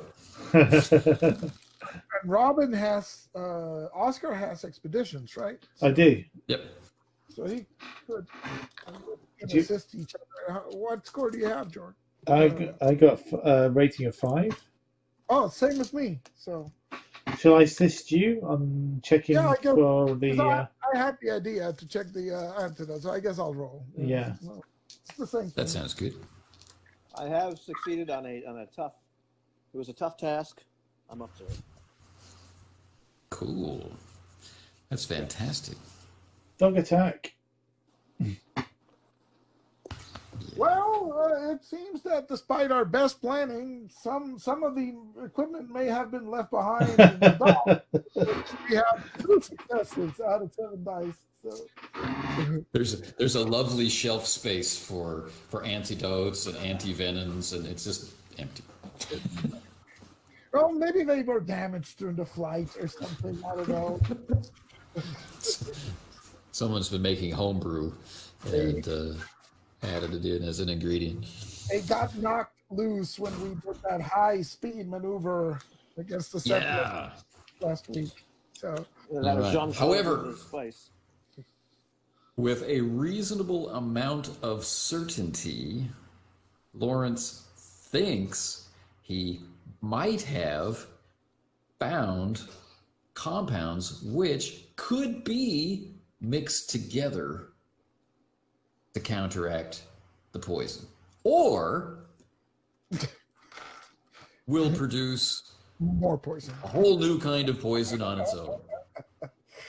Well, why don't we test it on on something like a rat? Oh, come on, man! I'm dying here. So much time. Is this? So I have to drink this? What am I doing? Oh, you're going to have to mix it. Yeah. Okay, I'll mix it. Absolutely. Now, you have no benchmark or comparison, except that ridiculously high roll from hours ago to analyze the component. Okay? That's going to give you 2 dice of bonus right there. Okay. Nice. The woman has awakened and is watching with that look on her face of scorn and judgment, but a hint of fear. Fear has crept in. She looks at the injury and she seems confident and smiling. But when you find these components, she has this trace of fear. But now she's sitting there smugly. She knows something you don't.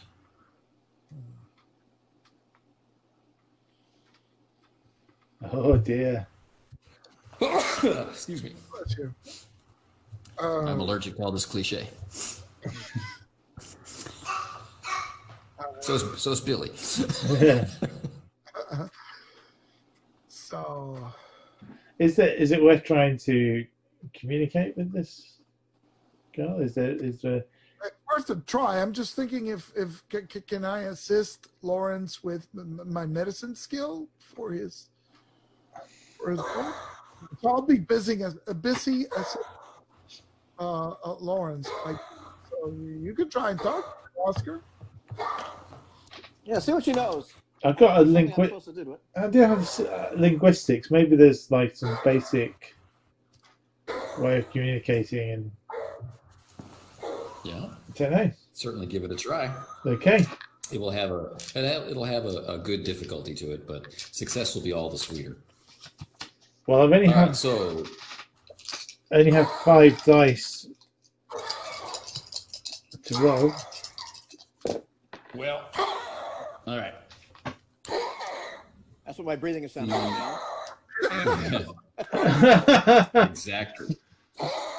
Exactly. So let's start with what you want to communicate to her, and we'll figure out how long conversation is needed, because that will be relevant to the life and death of Lawrence. Okay, so basically, I want to see if she had.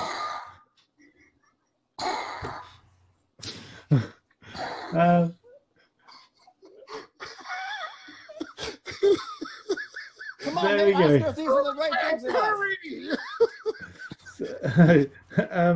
I'm going to ask her if there's an antidote to the poison in the best way I can. Okay. All right. So this is an unknown language that Oscar really hasn't even heard yet, right?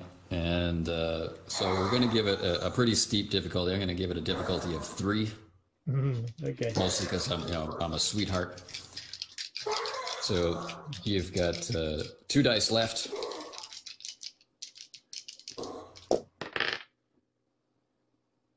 Well, I got 2 successes. That's lovely. Let's just say that it's not so much verbal communication where she says to you, "Oh yes, there is an antidote, sir. Thank you for asking." It's more like reading the body language and the facial expression. It's a certainty, right? He's got the antidote, but can he mix it correctly? So you'll have 2 dice from our medically trained soldier. 2 dice, and then all of your various dice with your biological and chemical expertise. Oh, okay. And plus the bonus from the previous roll, which is really high. Yes. Oh, good. But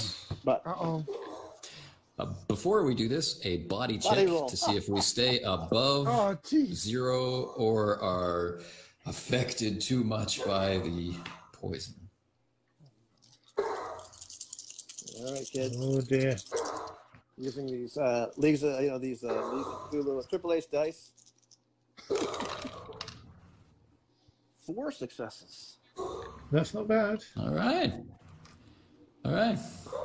No damage. Please continue with your pursuit of the antidote. Okay. So frantically mixing things together.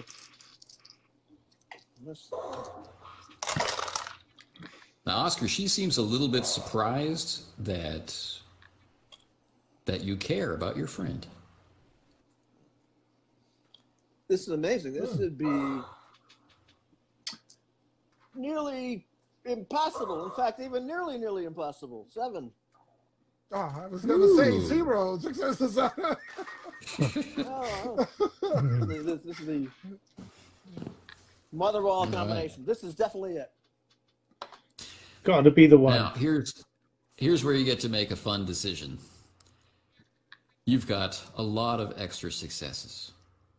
Would you prefer to mix it faster at lower quality, or mix it slowly at higher quality?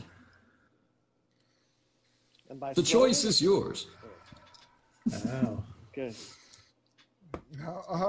How much time do you think you have to do this before you start keeling over? Pass out. Yeah. Well, the question would be, do I think? That's true. And you are a thrill seeker. Yeah, no, I'm gonna mix this fast. You're gonna mix it fast. You're gonna forego receiving style for your brinkmanship with life and death. No, I'm gonna mix this. I'm gonna mix this whole. I'm gonna do this right. I'm gonna do this right. All right. You can have two styles, sir. I think you recognize the challenge of, you know, how far can I push this before I, you know, how good can I get this before I die? I pass out. Yeah. Every once in a while, I'm going up to the blackboard, making little calculations. Okay. Get the Bunsen burner out. I got 3 minutes before I die, but I bet I can get some really good antidote by then. You know? This will work better. This one, I think this will definitely work better if it's powdered. So. Okay. So then, a body roll is the cost. Oh. Uh-oh. But you get 2 style. I do. And you're down to what, 1 health? Yes. Uh-oh. So I'm going to use these 2 style dice because living is good. No. One of the style dice is on the floor, but it is a success. It is. Swear to God, it is. So now we know that Ivan is from the success on the floor culture of play. It is. You take it if it's if it was a fail, you'd say, well, it fell on the floor. I said, well, it fell on the floor. I didn't roll it. Yeah. So that is 3 successes. 3 successes. Yeah. So you're lowered to 0. 0. Oh. But I have not yet begun to take penalties, right? That's right. Not yet. But at 0, you are exhausted. Lawrence, you're looking very pale. You need to lie down. Oh no, not yet, not yet. Oh, come on, man! It's almost good enough. Come on, you could. Am I drinking this, injecting it? What's going on? I'd like you to make a willpower roll to power through. All right. I've never seen such bravery. Percy is writing down on the. Do you get style for complete BS? Another floor guy. Another die. Oh yeah, I did, but this is a 3. 3 successes. 3. All right. So still awake. Yes, you have to drink this very pulpy mixture. Oh, all right. And based on your huge success before, you know the correct amount. Yeah, the taste, not great. I'm trying to make another body roll to stay alive, stay awake. That's worth 2 style points right there, my friend. Thank you for that.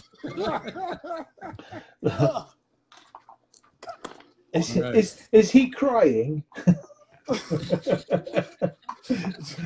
Yeah, don't write that. Percy scratches that out. Don't write that. Don't write that. And your prisoner is nodding her head with a stoic expression on her face. Tastes worse than the food from Wales. I don't know what that means. I don't know either. It just sounded like a British thing. All right. No comment from me. It's like haggis. Oh, I like a bit of haggis. Very Yeah, nice. haggis is good. Lawrence is beginning to convulse Oh no. and sweat, Okay. but in the good way. Okay. So we'll try to hold him down and, you know, put the Right. thing in his mouth so he doesn't bite his tongue and, you know. Put his pencil in there. Yeah. All right. And in a short period of time, the poison will be neutralized. And with some conscientious medical care, you could begin to recover. So while that's happening, can I question the native? You can give it a try. I'd like to try and find out why they attacked the ship. That's my angle. So what tools would you like to use to bring into this mostly pantomime communication? So what I'm going to do is I grab, there's going to be buckets of sand for fire control on the ship. Grab a bucket of sand, I'll tip it on the floor in front of her, and I start scratching in like the shape of the ship, and then like a stick figure with the spear, and kind of, just try to say why are you attacking us? Okay. Right. Let's give it a try. Linguistics this time, rather than give you a die penalty, we'll just represent it with difficulty. The difficulty will be 2. She'll understand, but will we understand what she says back? Okay. Well, as I ask the question, I'll give her the stick that I've used to draw in the sand. So hopefully she might be able to draw some shape and symbols back. Which eye would you like to keep? I've got glasses on. I'm fine. Oh, okay. I got 3 successes out of my 5 dice. You get the feeling that she definitely understands your query. And then she takes the stick that you hand to her. I guess you're untying one of her hands. Yeah, I'm a scientist. I'm not. Hopefully she doesn't realize I killed her friend, but I'll untie one hand, and I call Alpha and Beta over just to keep an eye on things. She begins to write in what looks like some type of cuneiform. Right. So revealing that she is literate in a language, but it's a language which makes no sense to you who view it. But you will be able to copy it down and work on it and possibly decipher it. This is fascinating. Look at these pictograms. Yes, I get my notepad out and start copying it all down. Grover, can you give me something to get this taste out of my mouth? Tea, crumpet. Of course, Grover is already there, already bending over to supply you with the needed fluids and solids. But what can be immediately gleaned from what she scratches into the dirt is a group of figures with a worshipful posture, and overhead a shape which is not unlike the tattoo on her arm.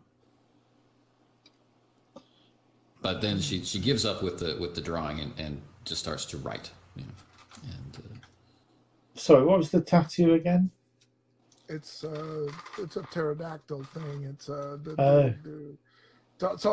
George will ask, Oscar, do you recognize this flying, this winged thing? Is this a bird? Is this a dinosaur? What manner of creature is this?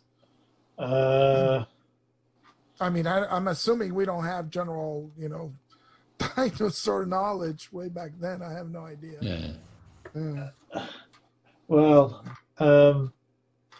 I mean, I don't know whether he would have that kind of knowledge. I mean, I guess it's... Well, let's not stress about it. Let's use intelligence. Okay. You've spent weeks hanging around with Challenger and at his estate, so you may have been exposed to all sorts of unusual theories. But what stuck and what made sense? Blank. I have no idea what this is. Remember, it's double your intelligence. Oh, okay. Here's another 3 then. That's a wounded laugh. Oh, okay. There's what we're looking for. Okay. 3 successes. It seems to be some large flying creature. I'm guessing perhaps something that is not known to science. I sit up and go, what? Unknown to science, man. Well, you have biology, right? So maybe you have some knowledge of dinosaurs, right? Perhaps. Let's find out. We were expecting to find creatures that are prehistoric in nature. Certainly, this is unknown to anything that I've seen. So based on its imagery and your basic understanding of life as we know it, and your scientific background and the like, it could be speculated that if there were a flying prehistoric creature like this, it would have to be quite large and would be a very impressive find. Even if just its skeletal remains were brought back intact, this would be a very impressive specimen in the front hall of, well, any society. But to be able to bring this and present it to Challenger would go a long way to restoring his reputation. So if such a creature is real, then finding it and capturing it would be essential. Okay. Now, from deeper into the ship, you can hear what at first sounds like a faint cry, but then quickly becomes louder and more terrified. And it's not a voice you recognize at first. It's not a voice you recognize at first because this person is your new acquaintance, St. John Smythe. But when the pieces click together, you realize that from the guest quarters that he has been put in to recover and recuperate, he is crying out in terror as though in the grip of some great fear or dream. Well, let's go see what's wrong with Smythe. Yes. Can't hear you, Ivan. I'm sorry. Oh no. Your mic's gone. Your mic's gone, yeah. Your computer flashed a while ago, so I guess we lost. It's a giant hand. It reminds me of that Star Trek episode. So now's our chance to get our opinion in on Ivan. Who mourns for Adonais? While he can't defend himself. Give me a thumbs up if you want to go with them to talk to St. John Smythe. I think he's frozen. Oh, now he's frozen and gone. He can't even do that. All right, so moving through the corridors, right, through the different bulkheads and down level. Welcome back. Twice the Ivan for twice the fun. Say something. That's right. Excellent. Hey. You're going with them or not? No. Well, I seem to have drank all the. You need to get a beverage. Go. Okay. No. I mean the antidote. Oh, I see. All right, so in St. John Smythe's stateroom, right, his bedclothes are all askew, they're all twisted up in his legs like he's been thrashing for quite some time. He's soaked in sweat, completely disheveled. It's embarrassing and totally inappropriate for a gentleman. He must be mortified that you've come into the room to check on him, but he does seem to be in a delirious state. You know, he's gripping the brass rail at the edge of the outer edge of the bed, you know, and his feet are slamming into the wall because the bunk is a little bit shorter than it needs to be. His head is up against the other wall, the pillow soaked with sweat behind him, and words are tumbling out of his mouth. His eyes are rolling. He doesn't seem to be in his right mind. And he's talking about, right, the river of the gods. The river of the white rock teeth of the king.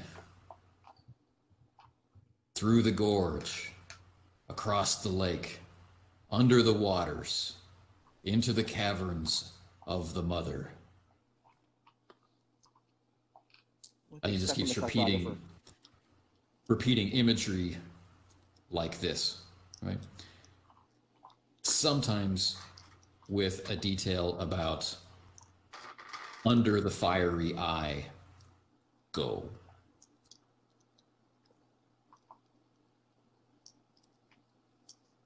I'm going to see you a lot. I should try to make some more antidote. This man knows a lot. Yeah, calm down, Smythe.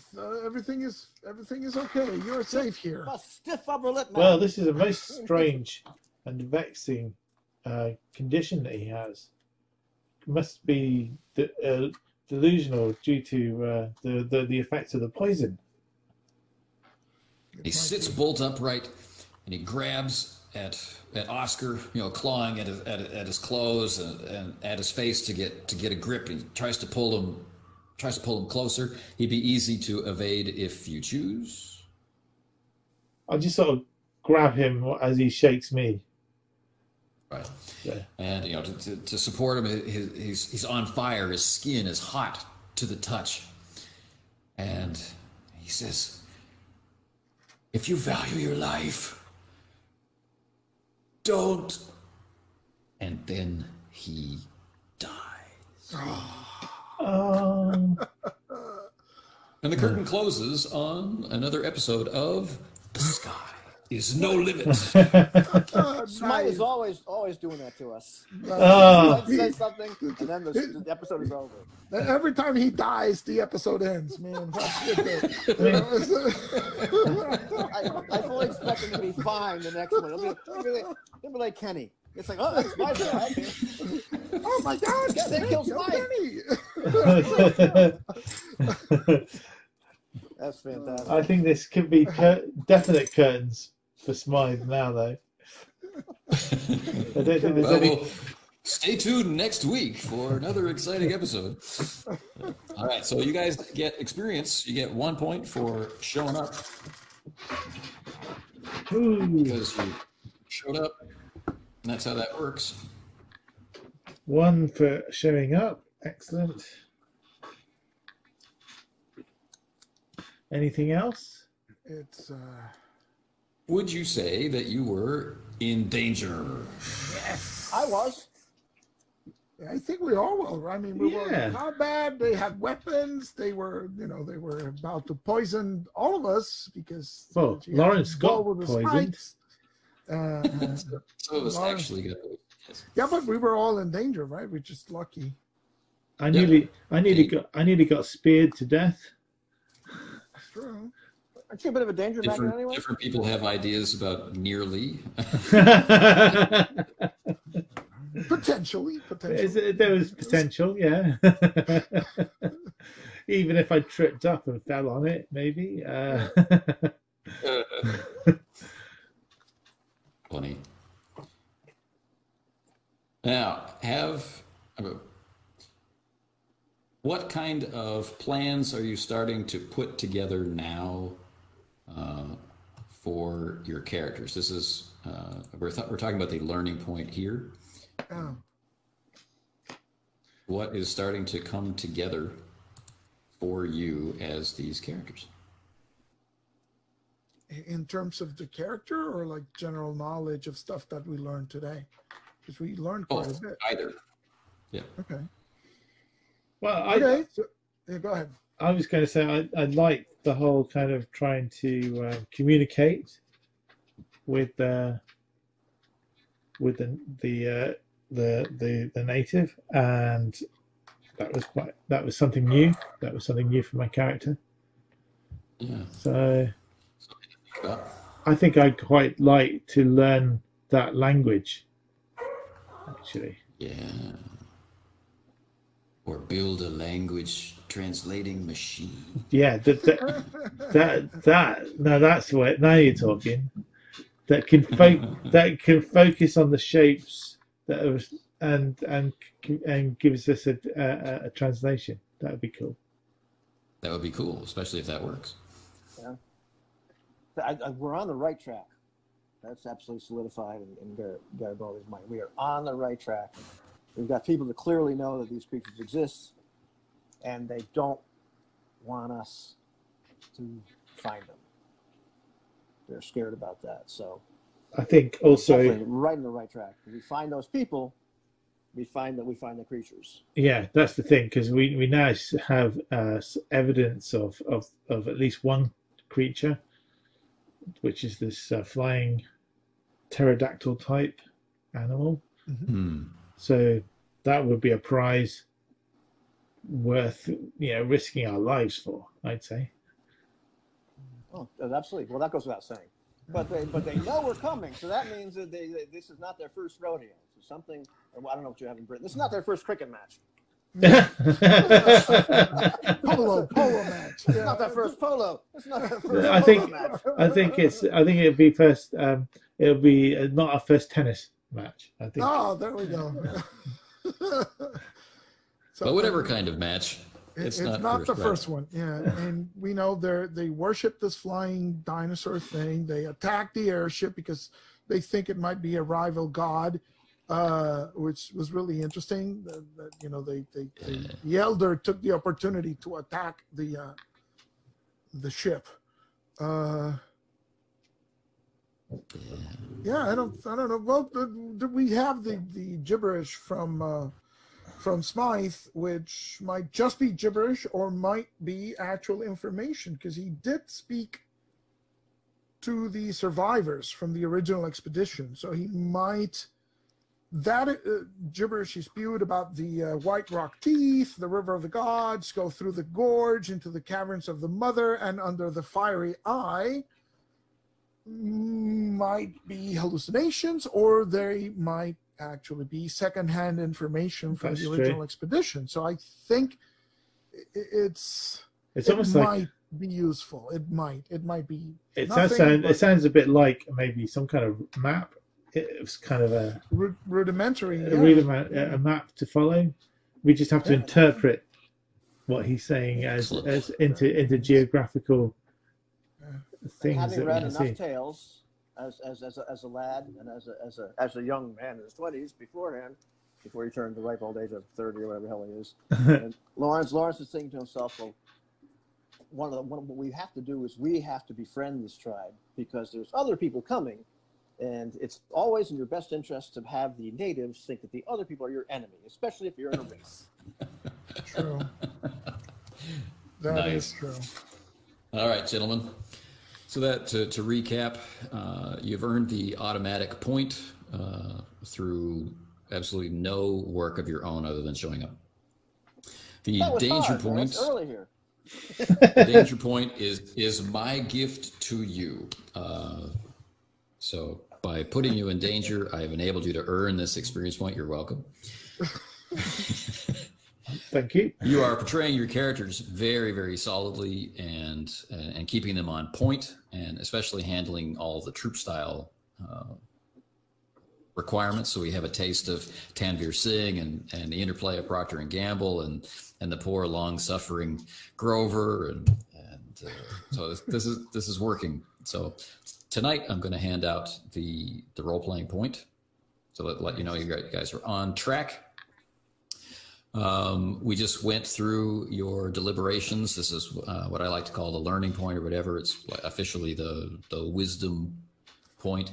Whenever you uncover or put together critical information, well, you're definitely on the right track in that regard. So that one goes out as well. So it's a pretty juicy experience point burst for this session, which was marked by a lot of success. So I think especially considering how close you were to death. Yeah, absolutely. Oh, by the way, now that there were the four lethal wounds from the poison. Do I get to deduct those? No. What happens? No. You get to keep them. No, Okay. Okay. All right. Yeah. I just did not continue to die. Okay, great. Nice. Yeah, you're not continuing to die. Yeah, Nice try. Yeah, so I'll put those down in my Lawrence Garibaldi 2 style for next session and 0 health. I went to Brazil and all I got was these stinking lethal wounds. 1 non-lethal and 5 lethal. So I have 0 style for next time. So I have 0 style as well. So I think that's 4 experience points in total. I think. Yeah. 2, 3, 4 points. Yes. Yeah. And that brings me up to 10. I'm on 11. Cool. I've got 11. So Don't brag. well, it's because Ivan spent a point. I spent a couple points on getting a skill up. What was it? What a performance. Yeah, that's it. Yeah. All right. So, gentlemen, when we meet again, we will see if Sinch and Smythe is really dead. let's hope so. Chance that he's just collapsed. And I'm expecting him to sit up in a chair like Captain Pike, just being able to hit one yes or one for yes and one for no. The red and the green buttons, which of course Alpha and Beta will come back and always tell you the wrong response. Oh, he said yes. Nice. There'll be a long pause as they try and figure out which one is which. Is it red or green? Yeah, because they have dots. Yeah. Okay. Well, thanks very much for waking up early. Yes. And thanks very much for hosting, Robin. It's a lot of fun. I've really been enjoying cracking out Leagues of Adventure as Leagues of Adventure. I haven't done that for a long time. So. Yeah, thank you very much for your running the game, Anthony, and thanks to Eloy and Ivan for joining us. And we'll see you next time for the next edition of The Sky's No Limit.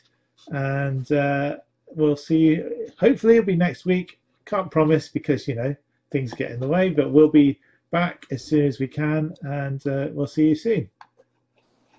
Okay, I'm gonna. Bye.